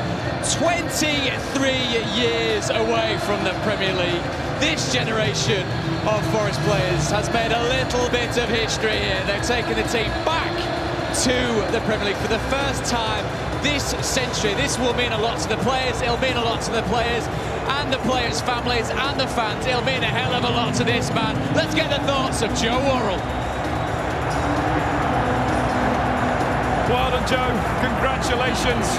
As a lifelong Forest fan and the Forest captain now, what does this mean to you to be taking Nottingham Forest back to the Premier League? Can't you tell? Honestly. I'm just so proud, so proud of the players, of the staff, fans. Yeah, we've been fantastic all season. I thought we're really unlucky, really unlucky to not go up automatically, in my opinion. I thought we were really good value. We played with honesty. We played football the right way. And look, incredible. There has been a yearning from the fans to get back to the top division. Have you felt that more and more as the season's progressed? Yeah, like I keep saying, we've been really good, and it's not just this season. I'm not saying we've been good in the past seasons, because we've been shy, but it's been a long time coming that this club hasn't been in the top flight, and seen a lot of good people come and go, and they've all added a little bit, 0.5% to this football club, and fantastic, such an honour to captain Forest. Joe, it's understandable with your emotions, but we must apologise for your language there. What about today's game? Second half, Huddersfield got on the ball a bit more, but were you always confident that you could see it out? Yeah, we don't mind suffering. We've suffered for a long time off the pitch, so half an hour is nothing compared to what we've suffered for so many years. And yeah, I just want to say a big thanks to everybody who's helped us, everybody. I'll forget names if I even attempt to reel them off, but we've been really good value this season, and I'm just so proud, especially for the manager. Such a nice bloke, and he's failed twice in the playoffs before, and I'm absolutely made up for him. You can see it in his eyes when he talks to you in the dressing room, around the place. He calls me on my days off, and Steve Cooper, what's he want? And he's just checking up on me, checks up on all the players, and he's fantastic. These little things that the people don't know about. Really nice, genuine man, and I've made up for him. You were bottom of the league when he took over, so what on earth has he done to you? Given us that bit of belief. I keep using the expression of like a whipped dog. If you treat any dog with kindness, then they become a nice dog. You know what I mean? If you mistreat one, then they're aggressive, and we've been a mistreated team, and I think he's come in and he's given us that hope, given us that belief, and he's just been so nice. He's just killed us with kindness, and the fans absolutely adore him, and I've made up for him. He's fantastic. He must be feeling so happy, and he deserves every single plaudit that comes his way, because he's been immense. Every dog has its day. It's your day today, Joe. Well done. Congratulations. Go and enjoy it. Thank you. Cheers. I get the sense that he will enjoy it very, very late into the night. Articulate, passionate, empathetic, thoughtful, kind, caring, the type of leader Nottingham Forest fans absolutely love. Another one that they absolutely love is getting lots of love here pitchside as we watch Steve Cooper, Bree Samba take the plaudits, the deserved plaudits. This team, this group of men has made Nottingham proud. Stuart Pearce, can you try and sum this up? I think the Forest captain there summed it up really well. I think he spoke very well. Him, McKenna and Cook went to see the opposition at the end of the game, which I think was a classy touch by all three of them. And the stadium's bouncing now, and Nottingham Forest will be a massive credit to the Premier League next year. Let's spare a thought to Huddersfield. You know, deservedly well done, really well getting here today. But I think probably over 90 minutes the better side won. Certainly was a closely fought game, and it's heartbreak, of course, for the Huddersfield Town players. Couldn't repeat the heroics of 2017. But Joby McAnuff, Nottingham Forest, they've not seen Premier League football this century. Listen, we're very, very privileged to be at games like this, occasions like this. And I've got to be honest, I don't think I've seen a reaction like this. I mean, literally, the place has gone absolutely ballistic, as you can hear, and it feels perhaps like 23 years worth of pain and suffering and heartache has just erupted, exploded. All the emotions are coming out. And listen, it is a fantastic football club that has suffered. These fans have suffered. They go week in, week out, and it's just great to see them being able to share this moment. Brilliant, brilliant scenes, and fully deserved over the season, yes, but also today they came and executed the game plan the best. Hef, of course, let's just part the Huddersfield hat for just a second. We'll come on to them in due course. The Terriers terrific over the course of the season. But how does it feel to win at Wembley in the playoff final? What are they feeling now? Big congratulations to Nottingham Forest, such a massive club. You see just the supporters here, they obviously deserve Premier League too. It means a lot for all the players, and I think it sums it up that Steve Cooper comes to Nottingham Forest, sort them out, and they deserve it. You have to say this, without a doubt, This man, he deserves every praise, because I texted him when he take over this job. If you can turn around Nottingham Forest and you get them to the Premier League, you're maybe the next gaffer from England, you know, as a laugh, because I thought he couldn't do it. He couldn't do it because there is like something around the place that you never will arrive in the Premier League. But he did it. He did it. And big praise to Nottingham Forest. Well done. The main gist, of course, is playing the game, not the occasion, Stuart. Now they can celebrate the occasion, can't they, Nottingham Forest? They certainly can. And, well, listen, the atmosphere inside the stadium's quite incredible. I'm not sure I ever played at Wembley in a Forest team that had this sort of atmosphere. That's how much it means to this football club. They've waited a hell of a long time to actually get back into the Premier League. And, well, certainly myself, you that have been there and stepped out of the City ground, very, very proud of their achievement.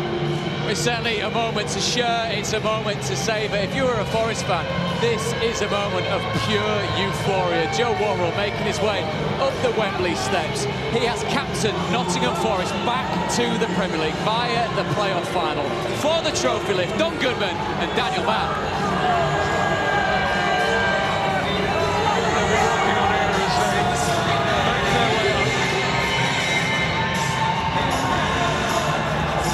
Pure euphoria, and the noise from the Forest supporters as louder as I'm sure you have ever heard at a playoff final, Don.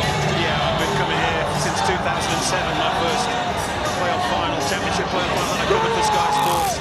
That final whistle, that's the loudest reaction. The hairs on the back of my neck stood up, and I've been there and seen it and heard it all before, but not quite like that. I mean, it's been an incredible, barren spell for Nottingham Forest, but the drought is over, and if ever a club deserved it, I think we have to concede this club deserve it.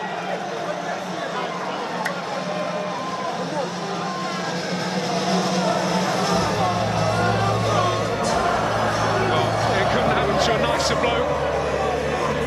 And what a reputation he is building, a reputation burnished still further. Steve Cooper came into this club when they were very much on their knees on the bottom of the table. close. They pushed for automatic promotion, and when you miss out on that, there's often the potential that the heartache is just too great to get over, but they've got over it quickly enough. Brilliant performance at Bramall Lane in the semi-final. A different kind of performance today, but in many ways just as good.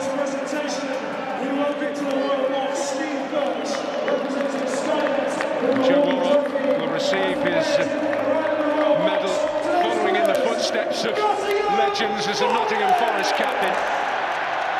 The Huddersfield players gathered on the pitch watching them. Lewis Grabban is the club captain, we shouldn't forget, but absent through injury. Well, maybe a touch of relief that it's all over. They've got through the game. He said you can do everything right and still end up on the losing side on an occasion like this. His old club pretty much did that last night, Liverpool against Real Madrid in Paris. But they have got it right. They managed to keep their opponents at arm's length and do enough themselves to win the game, and that is what it's all about. Steve Cook, he's done it the old-fashioned way. It's a different and very enjoyable experience. One or two famous faces in the Royal Box, it would be fair to say. Johnny Owen and Vicky McClure there. A few legendary Forest names in there, including our old friend Gary Birtles as well, who has enjoyed this occasion more than most, I'm sure. Well, here we go. It is a new beginning for Nottingham Forest. Well, it may not be a European Cup, but for this generation, it's their Munich, it's their Madrid, it's their moment again. England's elite will be heading to the City Ground again, and what a roar awaits them. A season that began wreathed in despair and difficulty ends in ecstasy. The financial prize is huge, but the football prize is as big as it gets, and it belongs to Nottingham Forest. And it is richly deserved.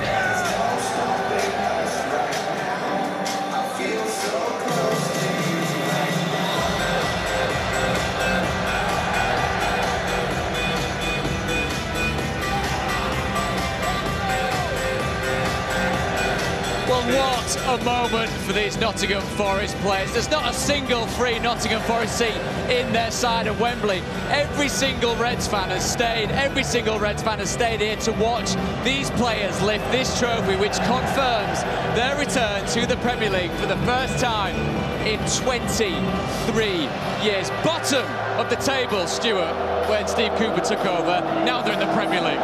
Well, I think that's the most exciting thing about today's victory. The dedication, turning the team round, getting the results that they needed just to get here, you know, and that's certainly credit to Steve Cooper. He'll take all the plaudits, and come probably tomorrow morning, he'll have his eye on the Premier League and a potential building process to keep Forest in the league. Joby, we saw the game against Bournemouth just a few weeks ago when they were going for second. That doesn't matter now at all, does it? No, it doesn't, but I spoke to Steve Cooper after that, and he said as long as we take something from that night, as long as we learn from the experience, he understands they've got young players in the squad, and he felt that that could help them a little bit further down the line in the playoffs, in big games, and learn how to handle big occasions, and I think they certainly did take something from that. My God, this is a very noisy Wembley Stadium, quite rightly so. If you're going to celebrate once-in-a-generation success, why not do it right here at the home of football, in the biggest game in domestic football? It's Nottingham Forest promoted back to the Premier League. Big game today, big games coming up for you on Sky Sports. On Wednesday, Scotland take on Ukraine in that playoff semi-final for the World Cup qualifiers at 7 p.m. Then next Sunday, the winners of that game will face Wales, 4 p.m. Sky Sports Football.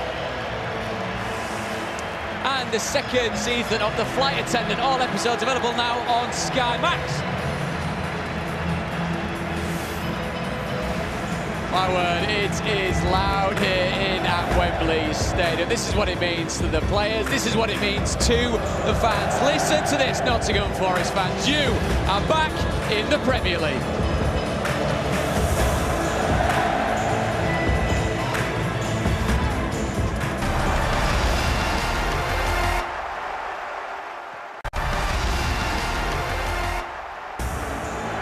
McKenna's on hand, but so too is Garner. Garner to Whippy. Forest breakthrough, and what a priceless breakthrough it could prove to be. It is Nottingham Forest starting again.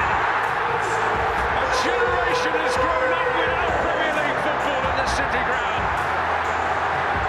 but they will experience it once again.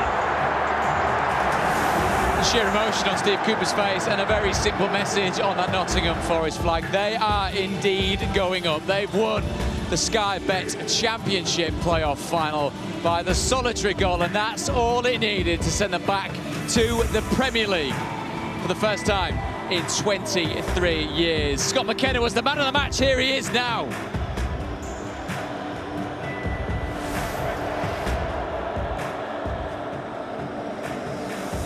Scott, but it doesn't get much better than that, does it? Can you put it into words for us? Nah, I don't think I can put it into words quite yet. I don't think it was the best of games, but the main thing was we got the result and we've won promotion. And you did it for fans, a sea of red today, 23 years outside the Premier League. Could you feel their desperation, determination to get back there? Yeah, we felt it ever since we won the semi-final against Sheffield United. The atmosphere about the town, around the City Ground, it's been exceptional. So for us to put on a performance, for all the fans that have turned out today, it's brilliant. It could have been automatic promotion. You were very close near the end of the season, but this is the best way to do it, isn't it? Yeah, from where we were at the start of the season, we had no right to an automatic promotion, so doing it this way was a great way to do it anyway. It has been an incredible turnaround this season since Steve Cooper came in. What have been the major differences that he's implemented?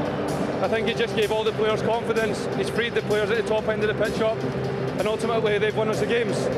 And you've experienced some special times at the City Ground, especially this season, but what is it going to be like having Premier League football there? I can't even imagine what it's going to be like, but it's something we're all looking forward to. Well done, Scott. You're the Sky Bet man of the match. There you go. Cheers. Congratulations. Thank you. Scott McKenna aptly there describing just what this season has meant to Nottingham Forest, given where they were when Steve Cooper took over. And these are nice moments, aren't they? Really enjoying themselves, and why the hell not? You've got the players there that played such a key role. Steve Cook, Brendan Johnson, Brice Samba, the hero of the semi-final second leg. The champagne is definitely going inside that trophy, and I've got a feeling that won't be very empty over the course of the evening. Ryan Yates also there playing a key role. That's the big question, isn't it, Stuart? I mean, you've seen teams climb up into the Premier League, what the division, etc., etc. This, to me, looks like the best way ever to get into the Premier League. There's no doubt about that. On a one-off occasion, this is a wonderful, wonderful way of getting promoted, especially the way Forest have done it, especially with Forest's weight and their history as well, you know, going back into the 70s when Cloughy got hold of this team. But this team now, it's their job, and this group of players and the manager's job to create the next chapter of history in Nottingham Forest. And it's important, Michael, isn't it? Football, the Championship, it's a long, hard season with lots of demands, lots of commitment. These moments have to be enjoyed properly, don't they? It is a brutal league, and to arrive in the Premier League, what an achievement, and you have to celebrate now here. You see Ryan Yates, what a great lad he is. I played with him. He does everything right, you know. And now this is the moment where you just enjoy the supporters, soak in the atmosphere, because this is amazing. This achievement, mamma mia, mamma mia.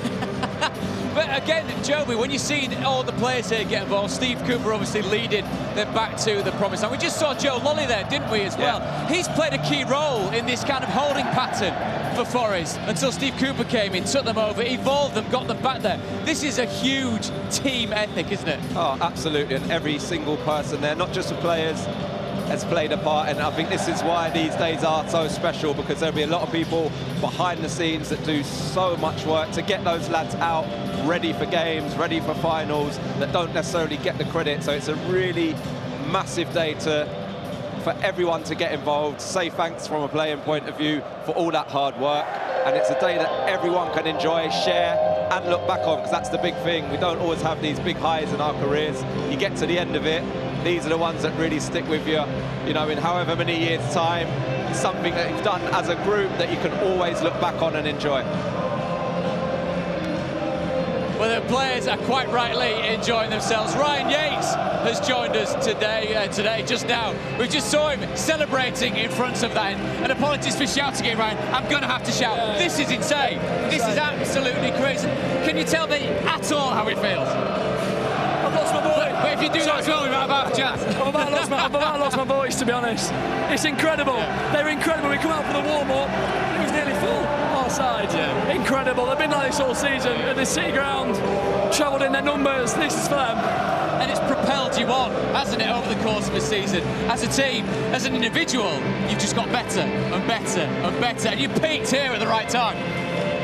Yeah, I wouldn't say we picked. I don't think it was our best performance, but it was probably better than our second half against Sheffield United. Yeah. We got that goal, and then naturally second half, I think we're always going to sort of sit in that low mid-block. Yeah. You know, we defended really, really well and didn't look too much of a threat. They didn't create too many chances. Any nerves at all over the course of the second half? Yeah, definitely. Definitely, yeah.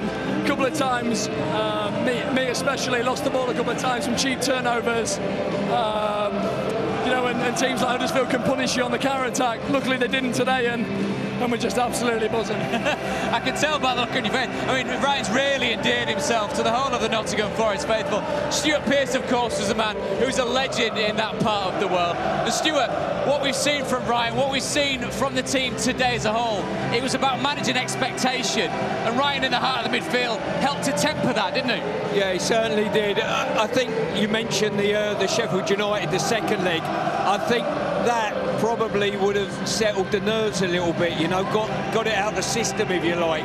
After winning the first leg, sometimes the second leg's not so good. I think that probably helped the occasion with the boys, but certainly what we've seen from afar anyway, there's been such good times at the City Ground this year with a cup run and various other games, you know.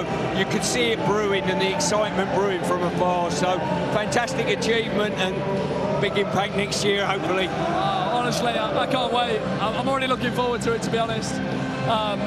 It's going to be extremely difficult. We're going to make signings, but, you know, bring it on. We haven't been in the Premier League for 20 plus years, so, you know, let's just go and attack it. Right, Ryan, you know what it's like coming through the academy as a local boy, not just for the football club, but for the city. How big is this? Yeah, we needed this. We needed this massively. In terms of the football club, it's been you know, there's been some dark days, especially since I sort of broke into the first team. You know, I was with Hef in the dressing room, and he'll tell you it wasn't the best of times. We weren't getting the best results. One way, great banter, my friend. Great banter, but terrible results. No match plan. You deserve this, Ryan, my friend. You deserve this. You worked so hard. Now tell me, what are you doing now? This is the most important question now. Forget about the game. Now, what is the match plan after the game? Yeah, recovering. Yes! No, we're not. We're out tonight for sure. We need to party. I need to forget about football. God, ever since, say, the Fulham game, when we had a chance, we kept winning. We had a chance of automatic promotion. Went to Bournemouth, and, you know, we didn't perform. I think the occasion got the better of us. But like that's you know, put us in really good shape for this sort of game. You know, when we don't step up and try and play, and, you know, we go long, and, you know, that's not us. We need to try and build from the back, get people out of position, and we tried to do that today, and that was a big learning curve, that game. Ryan, I'll be honest, this is way too much detail for you. You've got some celebrating to do. Yeah. Give me your microphone. Go and celebrate, my friend. Congratulations, well done.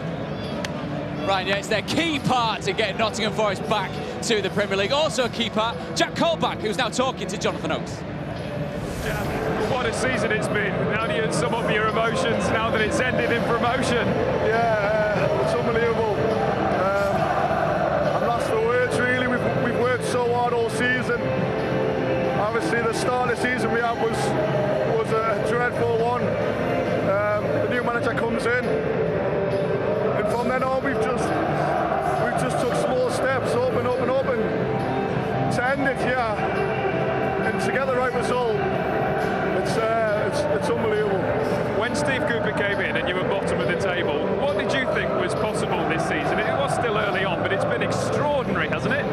Yeah, well, listen, when he came in, he set targets. The first target was to get above the dotted line, obviously relegation. And we did that quite quickly, and then after that it was just game by game. And we seem to be winning a lot of games, but never really, you know, we're never getting in the playoffs. And we eventually got in. We ended up dropping out. And it's like one of them, can we do it?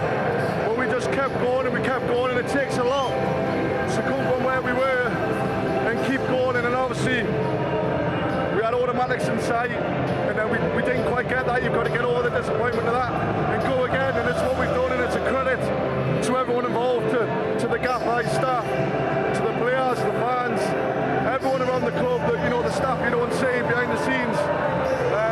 This is for everyone involved in Nottingham, and you know, I'm so pleased that we can give something back. Playoff final is such a big occasion. There's so much hanging on it. So what was it like to play today, and how did you win it? I enjoyed the first half. First half I thought we dominated. They came with a game plan to sit back. Obviously, we're very threatening on the counter, so you could see they were sitting in. Second half they had a change and they came out. But I felt like we were in control the full 90 minutes. We obviously didn't play as well as we could second half, but an occasion like this, it's about winning the game, and that's what we did. And their penalty appeal, the long VAR check. How much of a relief was that? Was there any contact from you? I caught my fall, but I felt straight away like he's initiated the contact. Well, still, when you know you've caught him, I'm thinking someone behind the screen might see it differently, you know. So it weren't the best, to be honest, but thankfully it went in our favour. So yeah, happy days. Nottingham Forest, such a famous club, back in the Premier League now. Do you think you've got to play for the club to really understand how special this club is? I have, yeah, especially this season. You know, I've been here a good few years now, and the aim was always promotion, and we never quite did it.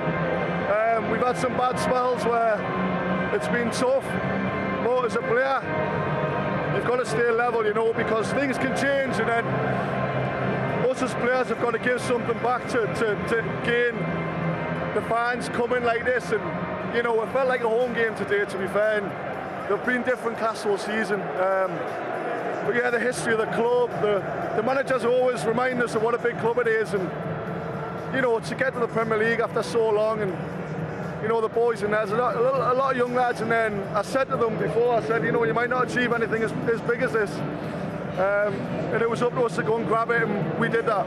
Thank you, Jack. Go and enjoy it. Top man, thank you. Cheers. They're certainly going to enjoy themselves tonight, the Nottingham Forest players in front of the end, where the Nottingham Forest fans are packed into Wembley. A real sense and the reflection of the team spirit, the collective commitment involved in what it's meant to be a Nottingham Forest player this season, getting themselves back into the Premier League. And of course, the players are very important, but the most important man, as always, Steve Cooper, the manager. Steve, congratulations. Any way at all that you can put this into words, how it feels? Probably not at the moment. Maybe I'll be a bit more articulate in the days coming. Really pleased for the players, really pleased for the supporters. I thought we played well first half, apart from being too creative. And then we got of all the good goals we've scored this season, we get one like that, but it doesn't matter. And we've managed to see it through, you know, in the second half. But everybody connected with the football club, you'll know as much as me, deserves it today. And, you know, we're really looking forward now to a positive future. There was a great shot of you at the end, sat on your own in the dugout, and I could feel the relief pouring out of your body, going and sitting down, taking a minute. Yeah. What's that? Is that cementing what this means to you? This feeling's going to last a lifetime, surely.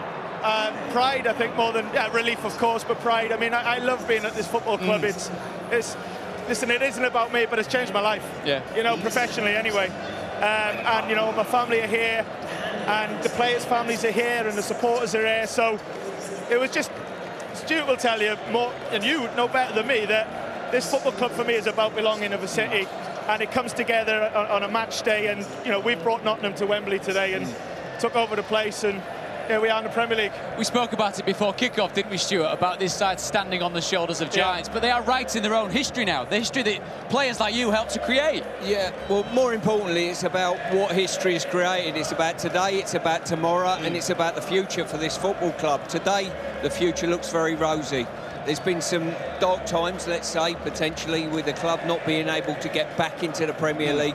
So you can't understate what this man next to us has done by getting the club back up. To try and get it up, a lot of people before him have tried and failed. It's not easy going into a football club with a big, big reputation that Cloughie started many, many years ago. But listen, you should be very, very proud of this achievement, I think. Unbelievable job, isn't it? Unbelievable. I just want to go back to the fans and the history behind the football club, Steve. You've embraced it. You know, you've gone and you've found old legends, you've embraced them, you've brought them in. How important's that been to you to maybe take that burden away from the players and embrace it and use it to spur you on? Yeah, I mean, I get that, and I don't quite understand why you wouldn't do that, you know. And you walk in and it smells of history and tradition, and the photos that you see, this man's, you know, all over the place. And embrace it, like you said, stand on the shoulders and try and create a positive next step, because this football club is built on positive eras like that. So we want to be proud of that. We are proud of it, and but at the same time, we've got to think about what if we can get to the Premier League, what if we can play some attractive football, what if we can develop young players and give them opportunities to thrive on a big stage. And that's what we've done, you know, with a commitment and an attitude to not get beat, to stand up for the club, for the city, for each other. And yeah, we deserve this today. There's no doubt about that. We deserve it. No, we were all tempted there, just looking behind us. That's the sense of camaraderie. I thought.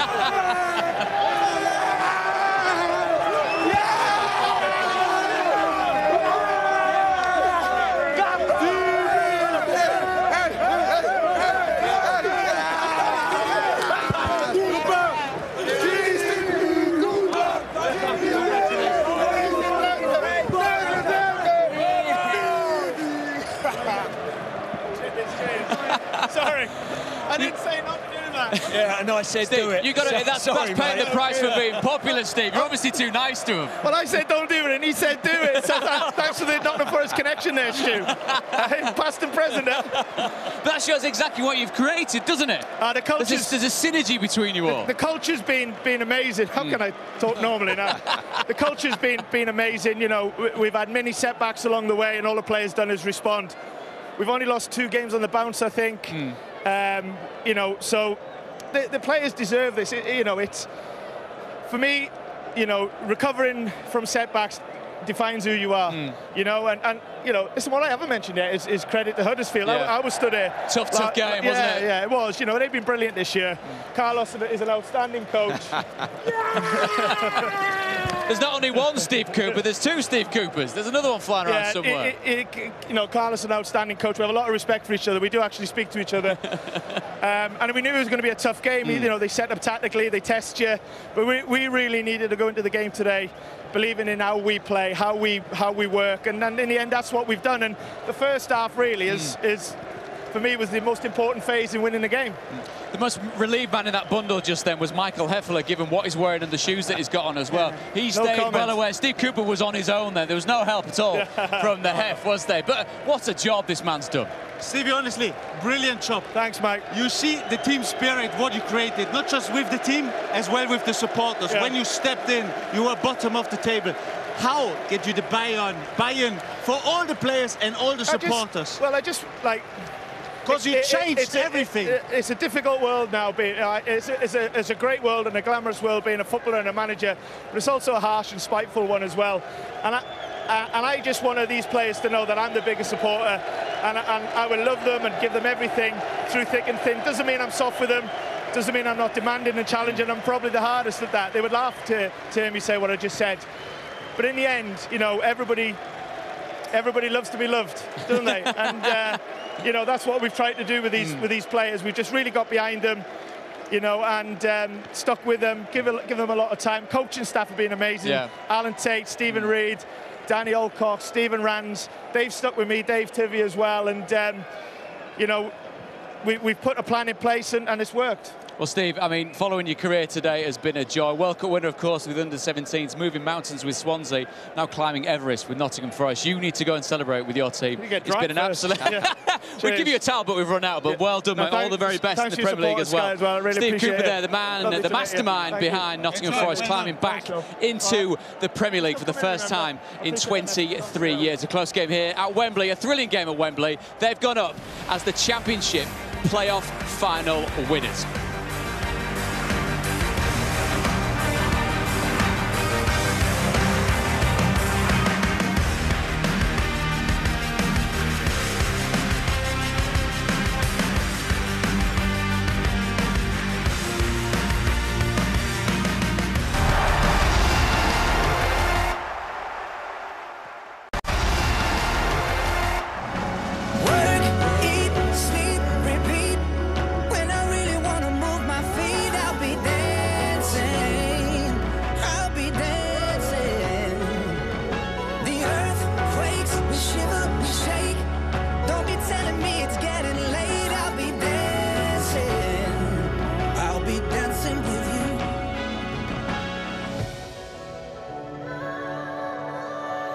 Wembley, of course, is the only place if you are a winner, and that's what Nottingham Forest are today. And in any other kind of setting or public setting, if you had a group of people screaming psycho at you, you'd get worried. But considering I'm stood next to Stuart Pearce and the Forest fans are just behind this camera, everything is absolutely fine. Let's get stuck into some of our analysis now. There was a goal in the game, a solitary goal in the game. Levi Colwill with the unfortunate own goal turning into his own net. I mean, Lee Nichols has been superb this season in goal, hasn't he, for Huddersfield, Michael? But what we saw here, we're talking to Stu about it at half-time. What else can he do as a defender? He's got to put himself there, hasn't he?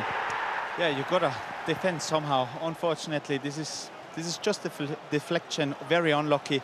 You should stay in the line, and then it's just like Lee Nichols can't do anything. Maybe go a little bit further up. Don't let him shoot, you know. But it's just, yeah, not good at all. What should I say? What should I say? I think they'll be a little bit disappointed with giving a goal away that cheaply, personally. You know, it's... I don't think the back line probably squeezed up quick enough or in line with the ball, so they'll be disappointed on the back of that. And a game such as this, Job, it is the fine margins, of course, isn't it? Where a game of this magnitude can be decided on this. It is, and listen, I'm going to give credit to the attackers, as I always do, perhaps. The delivery, whether it's a shot, whether it's a cross, but it's into an area. There was a few times in that first half where they turned out, they didn't make Huddersfield have to defend situations. That's a ball fizzed in. Levi Colwill then has to deal with it.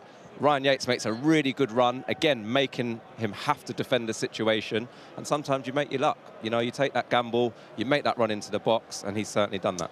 We do make your luck in games such as this. But, Michael, we're going to look at two incidents now, which I'm sure Huddersfield Town, when they do look back on these, given how tight this game was, is it the nicest way to say that they'll be scratching their heads?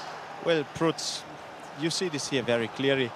If the ref Moss can't see it and his team can't see it, which is poor, then obviously we got VAR for such a big game, the richest game in football, and they have to see it. This is unacceptable that you don't give here a penalty because it's a clear touch. It's a clear touch, and I'm not here a bad loser or whatsoever, but this is a clear penalty. And how on earth the guys from the VAR can't see this? Shocking, shocking. Stuart, what's your take on what you've seen there? I think there's contact. I personally would have given a penalty on the back of that. I think there's an element of frustration that the referee wasn't asked to go to his monitor and recheck it. But I think people at Stockley Park probably hide behind the statement of clear and obvious this day and age. I mean, there's two words, obviously, that are quite concise words. Together, it's quite a vague concept, don't you think? Clear and obvious. Yeah, I mean, we thought that VAR would clear a lot of incidents up. It has on the offside rule and the handball, but it certainly hasn't on situations like this where there'll be a lot of people with diverse opinions on this. All three of us and yourself probably think that was a penalty. Stuart, I got a question for you, because you obviously left back. Harry Toffolo arrives in the box. Yeah. Could be you as well. And if you get chopped down in this stage of the game, you will bite his head off if you don't get a penalty there. Yeah. Right or wrong? There's no doubt that I think Huddersfield will go away this evening and be very, you know, disappointed that that's not been given as a penalty. But that wasn't the only, obviously, debatable decision which came towards the end of a very, very tight game. There was another situation, Joby, that again we're going to talk about several times and look at from several different angles. Take it on its own merits. Yep. Is this one a penalty? I think there's two ways to look at it. For me, there's definitely contact. It's how that contact is initiated. Does Lewis O'Brien just stop and maybe his leg goes into Max Lowe, or is it the other way around? Listen, that is a tough call. I think a lot harder than the first one. I certainly would have given the first one. But again, you know, there was no check. There was no time for the referee to go. For me, if you've got VAR, use it. You know, we don't have it in a regular season. We've got it here for this specific purpose, like Hef's spoken about it, how much is at stake for football clubs financially and everything else that goes into it.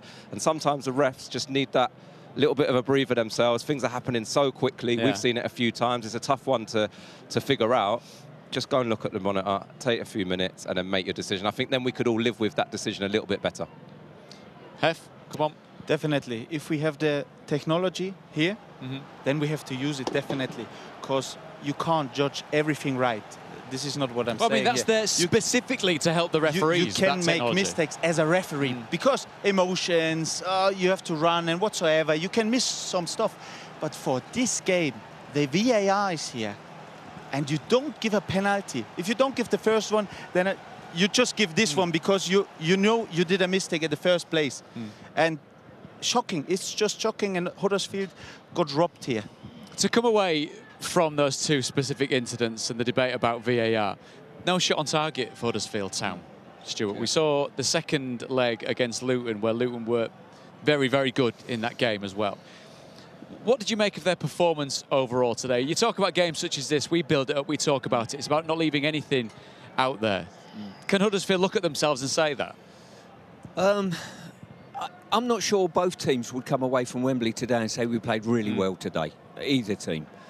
It was all about the result today. The occasion gets the players on it, you know, and I don't think probably either team played of their best, certainly. But I don't think that stat, you know, doesn't lie in many ways, you know, and the fact that a Forest defender ended up getting man of the match, you know, did that play part of it? But listen, if one of those penalty awards went the other way, all of a sudden we might be cheering on a different victor at the end of this game. That's the heartbreaking thing, Joby, isn't it? All the work that's gone into what a championship season is. And you get to the end, there was a sense of relief, and Steve Cooper was talking about crying at the end. What's the feeling in Huddersfield's dressing room being that close? Well, firstly, thanks for reminding me that I've been through it myself, perhaps. But no, on a serious note, having been in there on that side of things, it is heartbreaking. You know, it was my certainly lowest point of my career. You know, everything building up to the game, everything around it, what is at stake, what's potentially next, you know, trying to get that jump up to the Premier League. And it takes a long, long time to get over. Listen, I shed a few tears. I'm not afraid to say that, you know, as did a lot of the other lads and people around the football club. And I'm sure there will be a few in there. But once the dust settles, you know, and it takes a while, they can be incredibly proud of what they've done this season, Huddersfield. Massive positives throughout that whole football club and a real good opportunity to move things forward. Well, it's a venue, isn't it, in a day that really does generate the starkest contrast in emotions of what football brings to us. It's sheer euphoria in Nottingham Forest dressing room. They're back in the Premier League after 23 years. Huddersfield Town, though, did run them very, very close, but for a couple of key decisions, it could have ended all very differently indeed. The thoughts of Terry's boss, Carlos Corberán, and more reaction after the break.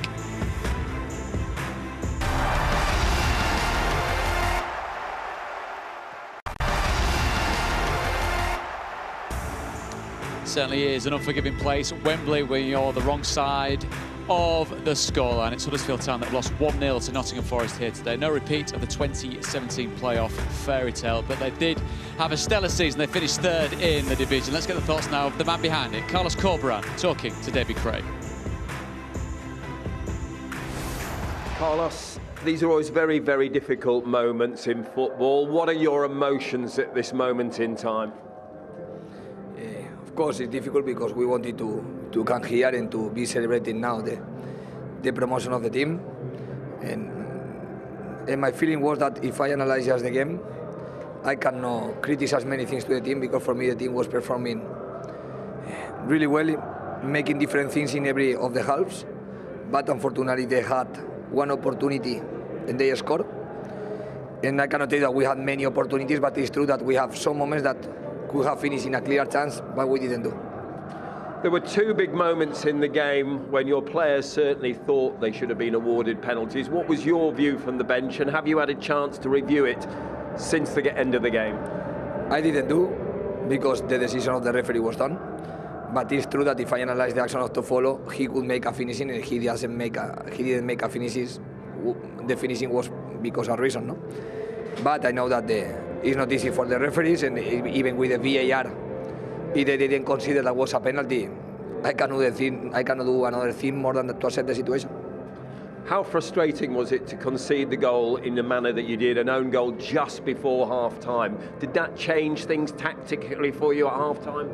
Yes, the things were clearly we had to change the things because we had to be more aggressive than we were in the first half. We needed to attack more than the first half, and this is what we did. Sorry. Your second half performance, can you believe that you had that much domination of the ball and that much control of the ball, yet failed to take an opportunity? I think the team adapted really well to the different moments of the game. In the first half, we didn't want to make them run and create spaces because the more aggressive maybe we were, the more was to the challenge and more physical differences they were doing. So we were just compact, trying to use the counter-attacks. It's true that from our counter-attacks we didn't create enough. And I had the feeling that in the second half we needed to attack more to go for the game, and that's why we tried to do in the second half. And for me, we played the game in offensive half, and this is everything that we can do. You've come such a long way as a group since last season, all the way to this playoff final. You've just missed out by a single goal. What do you do from here on now as a team and a squad looking forward? I think this is sport, this is the elite sport, and when you play one final, one team is going to keep going in the championship, another team is going to go up to the Premier League. So the thing that we need to do is to accept what is our situation. First of all, of course, now recover from all the season, and after keep working as a club in the championship. Is there more to come from this group? Do you need to add more to achieve your goal of gaining promotion? No, today I feel really proud of the play that I am working. I think they have shown that with high level of character, with togetherness, with confidence, we believe in the team, they have done something unbelievable, because maybe something that nobody was expecting at the beginning of the season. And just this group of players with their mentality, they have put the team in the final, and they have been competing in the final as one team need to compete. Carlos, we wish you all the best, and thank you. You've given us some great moments throughout the season. Thank you. You're welcome. Echo exactly what David Craig has said there. It'll be a defeat keenly felt by Carlos Corberán, given how much he puts into the preparation of his side. But sometimes football doesn't lend itself to perspective, Joe. But this team finished 20th in the Championship last year. Finished third, 90 minutes away from the Premier League. Just how good a job has Carlos done this year to turn it around? Oh, I think behind Steve Cooper, listen, he's the one who's got through today and got that team promoted.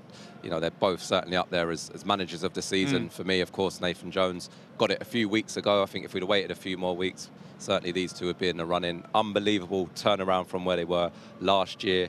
Again, tactically, I can't speak highly enough of how he sees the game, how he changes things.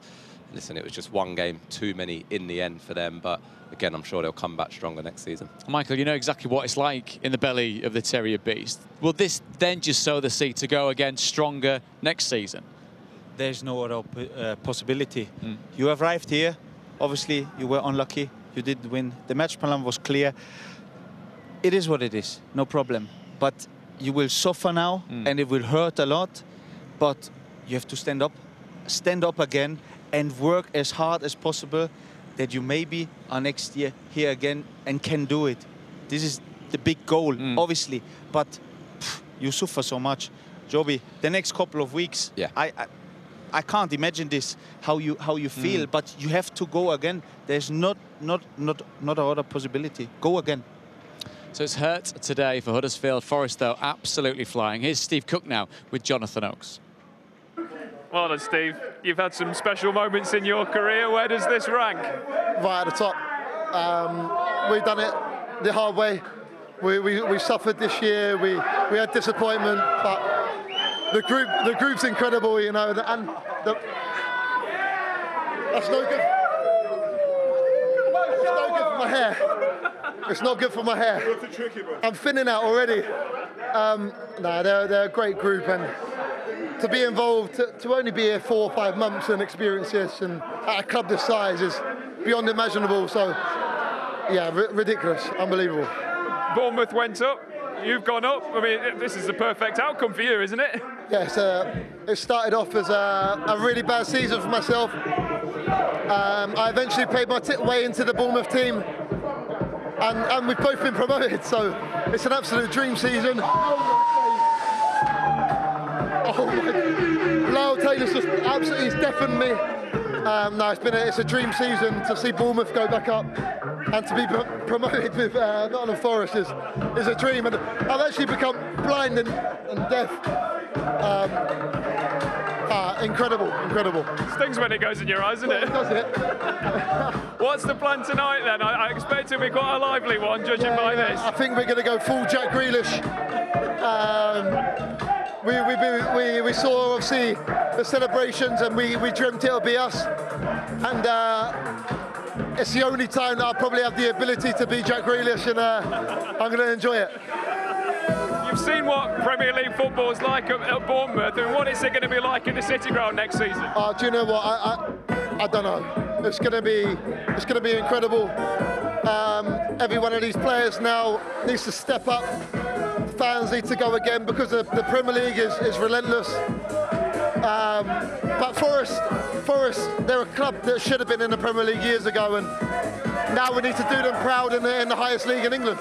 Well done, Steve. Thank you very much. Cheers, guys. Some serious shapes being thrown inside the Nottingham Forest dressing room there, and coining a new phrase, Steve Cook. Thank you very much, doing a Jack Grealish. That was Steve Cook. Let's see what Steve Cooper said to his team after the game. A couple of things I want to say to you. All right, I'll just go back to that meeting that we had. We spoke about family, okay? Make sure you spend time with your family today, the people that have been good to you in your life, because there won't be anybody prouder than them, okay? All right, and the second thing is, welcome to the Premier League!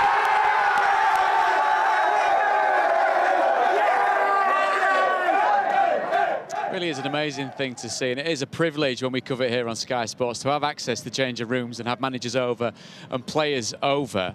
So that's right now, that's the joy, that's the euphoria, that's the celebration that goes on tonight. The big question, Stuart Pearce, is when all this dies down, how do they do in the Premier League? Well, from the players' point of view, it probably won't die down for a few weeks. I can assure you, you go into management, it dies down, you're thinking about it tomorrow morning. Oh dear, you know, what am I going to do? What players are we bringing in?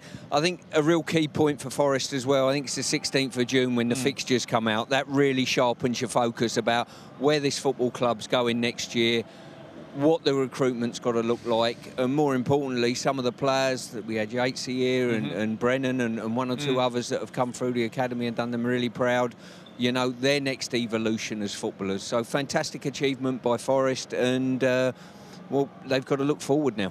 That's a huge challenge on the horizon, Joby. It is, but it really helps. We spoke about potentially if they didn't go up, the perils that they might find themselves in losing some of those key players. It strengthens their position of trying to keep hold of a Brennan Johnson who's going to have interest. Jed Spence, who's obviously been on loan, James Garner, you know, Keenan Davis. And if they can get some of those back in the building and then build and maybe add a little bit of that Premier League experience. Listen, it's a football club that should be in the Premier League. And I think that'll be a huge, huge factor for them moving forward. And Michael, consolidation, survival is the first port of call, isn't it? They should looking for stay up in the Premier League. Obviously, get the recruitment right, hold the core players, and then add some pure quality with Premier League experience, and then just stay in the league and build from there. But I'm sure, first of all, they have to do the celebration right, and then they go from there. Gents, it's been an absolute pleasure to spend this playoff final with you here at Wembley. 3 legends of the game and a wonderful company all the way through the season. See you all very soon. So, more football coming your way. Just a small matter of World Cup qualification. On Wednesday at 7 p.m. on Sky Sports Football, Scotland take on Ukraine. And then next Sunday, it's Wales and Gareth Bale that await the winners of that particular game. That's at 4 p.m. That's also on Sky Sports Football. So the wonderful thing with this beautiful game, it's full of debate, opinion, conjecture. We've heard a lot of it over the course of the game today with my 3 wonderful studio guests. But right here today at Wembley, there is an irrefutable truth. After 23 years, Nottingham Forest are back in the Premier League. Well done to everyone involved at the City Ground. From us all here, summer well, and no doubt we shall see you all very, very soon. Good night. We're far from ordinary people. If you wanna know something about me, the blood in my veins is full of northern grit. I got that northern soul, man, I go back to there. We're far from ordinary people. If you wanna know something about us, the hearts in our chests are full of northern love. Even when we're broke, we'll always have enough. We're far from ordinary people. I see the raindrops falling again. We look up to greet the heavens. Who cares if we had harsh beginnings? We look onwards. If you wanna know something about me, the blood in my veins is full of northern grit. I got that northern soul, man, I go back to there. We're far from ordinary people. We're far from ordinary.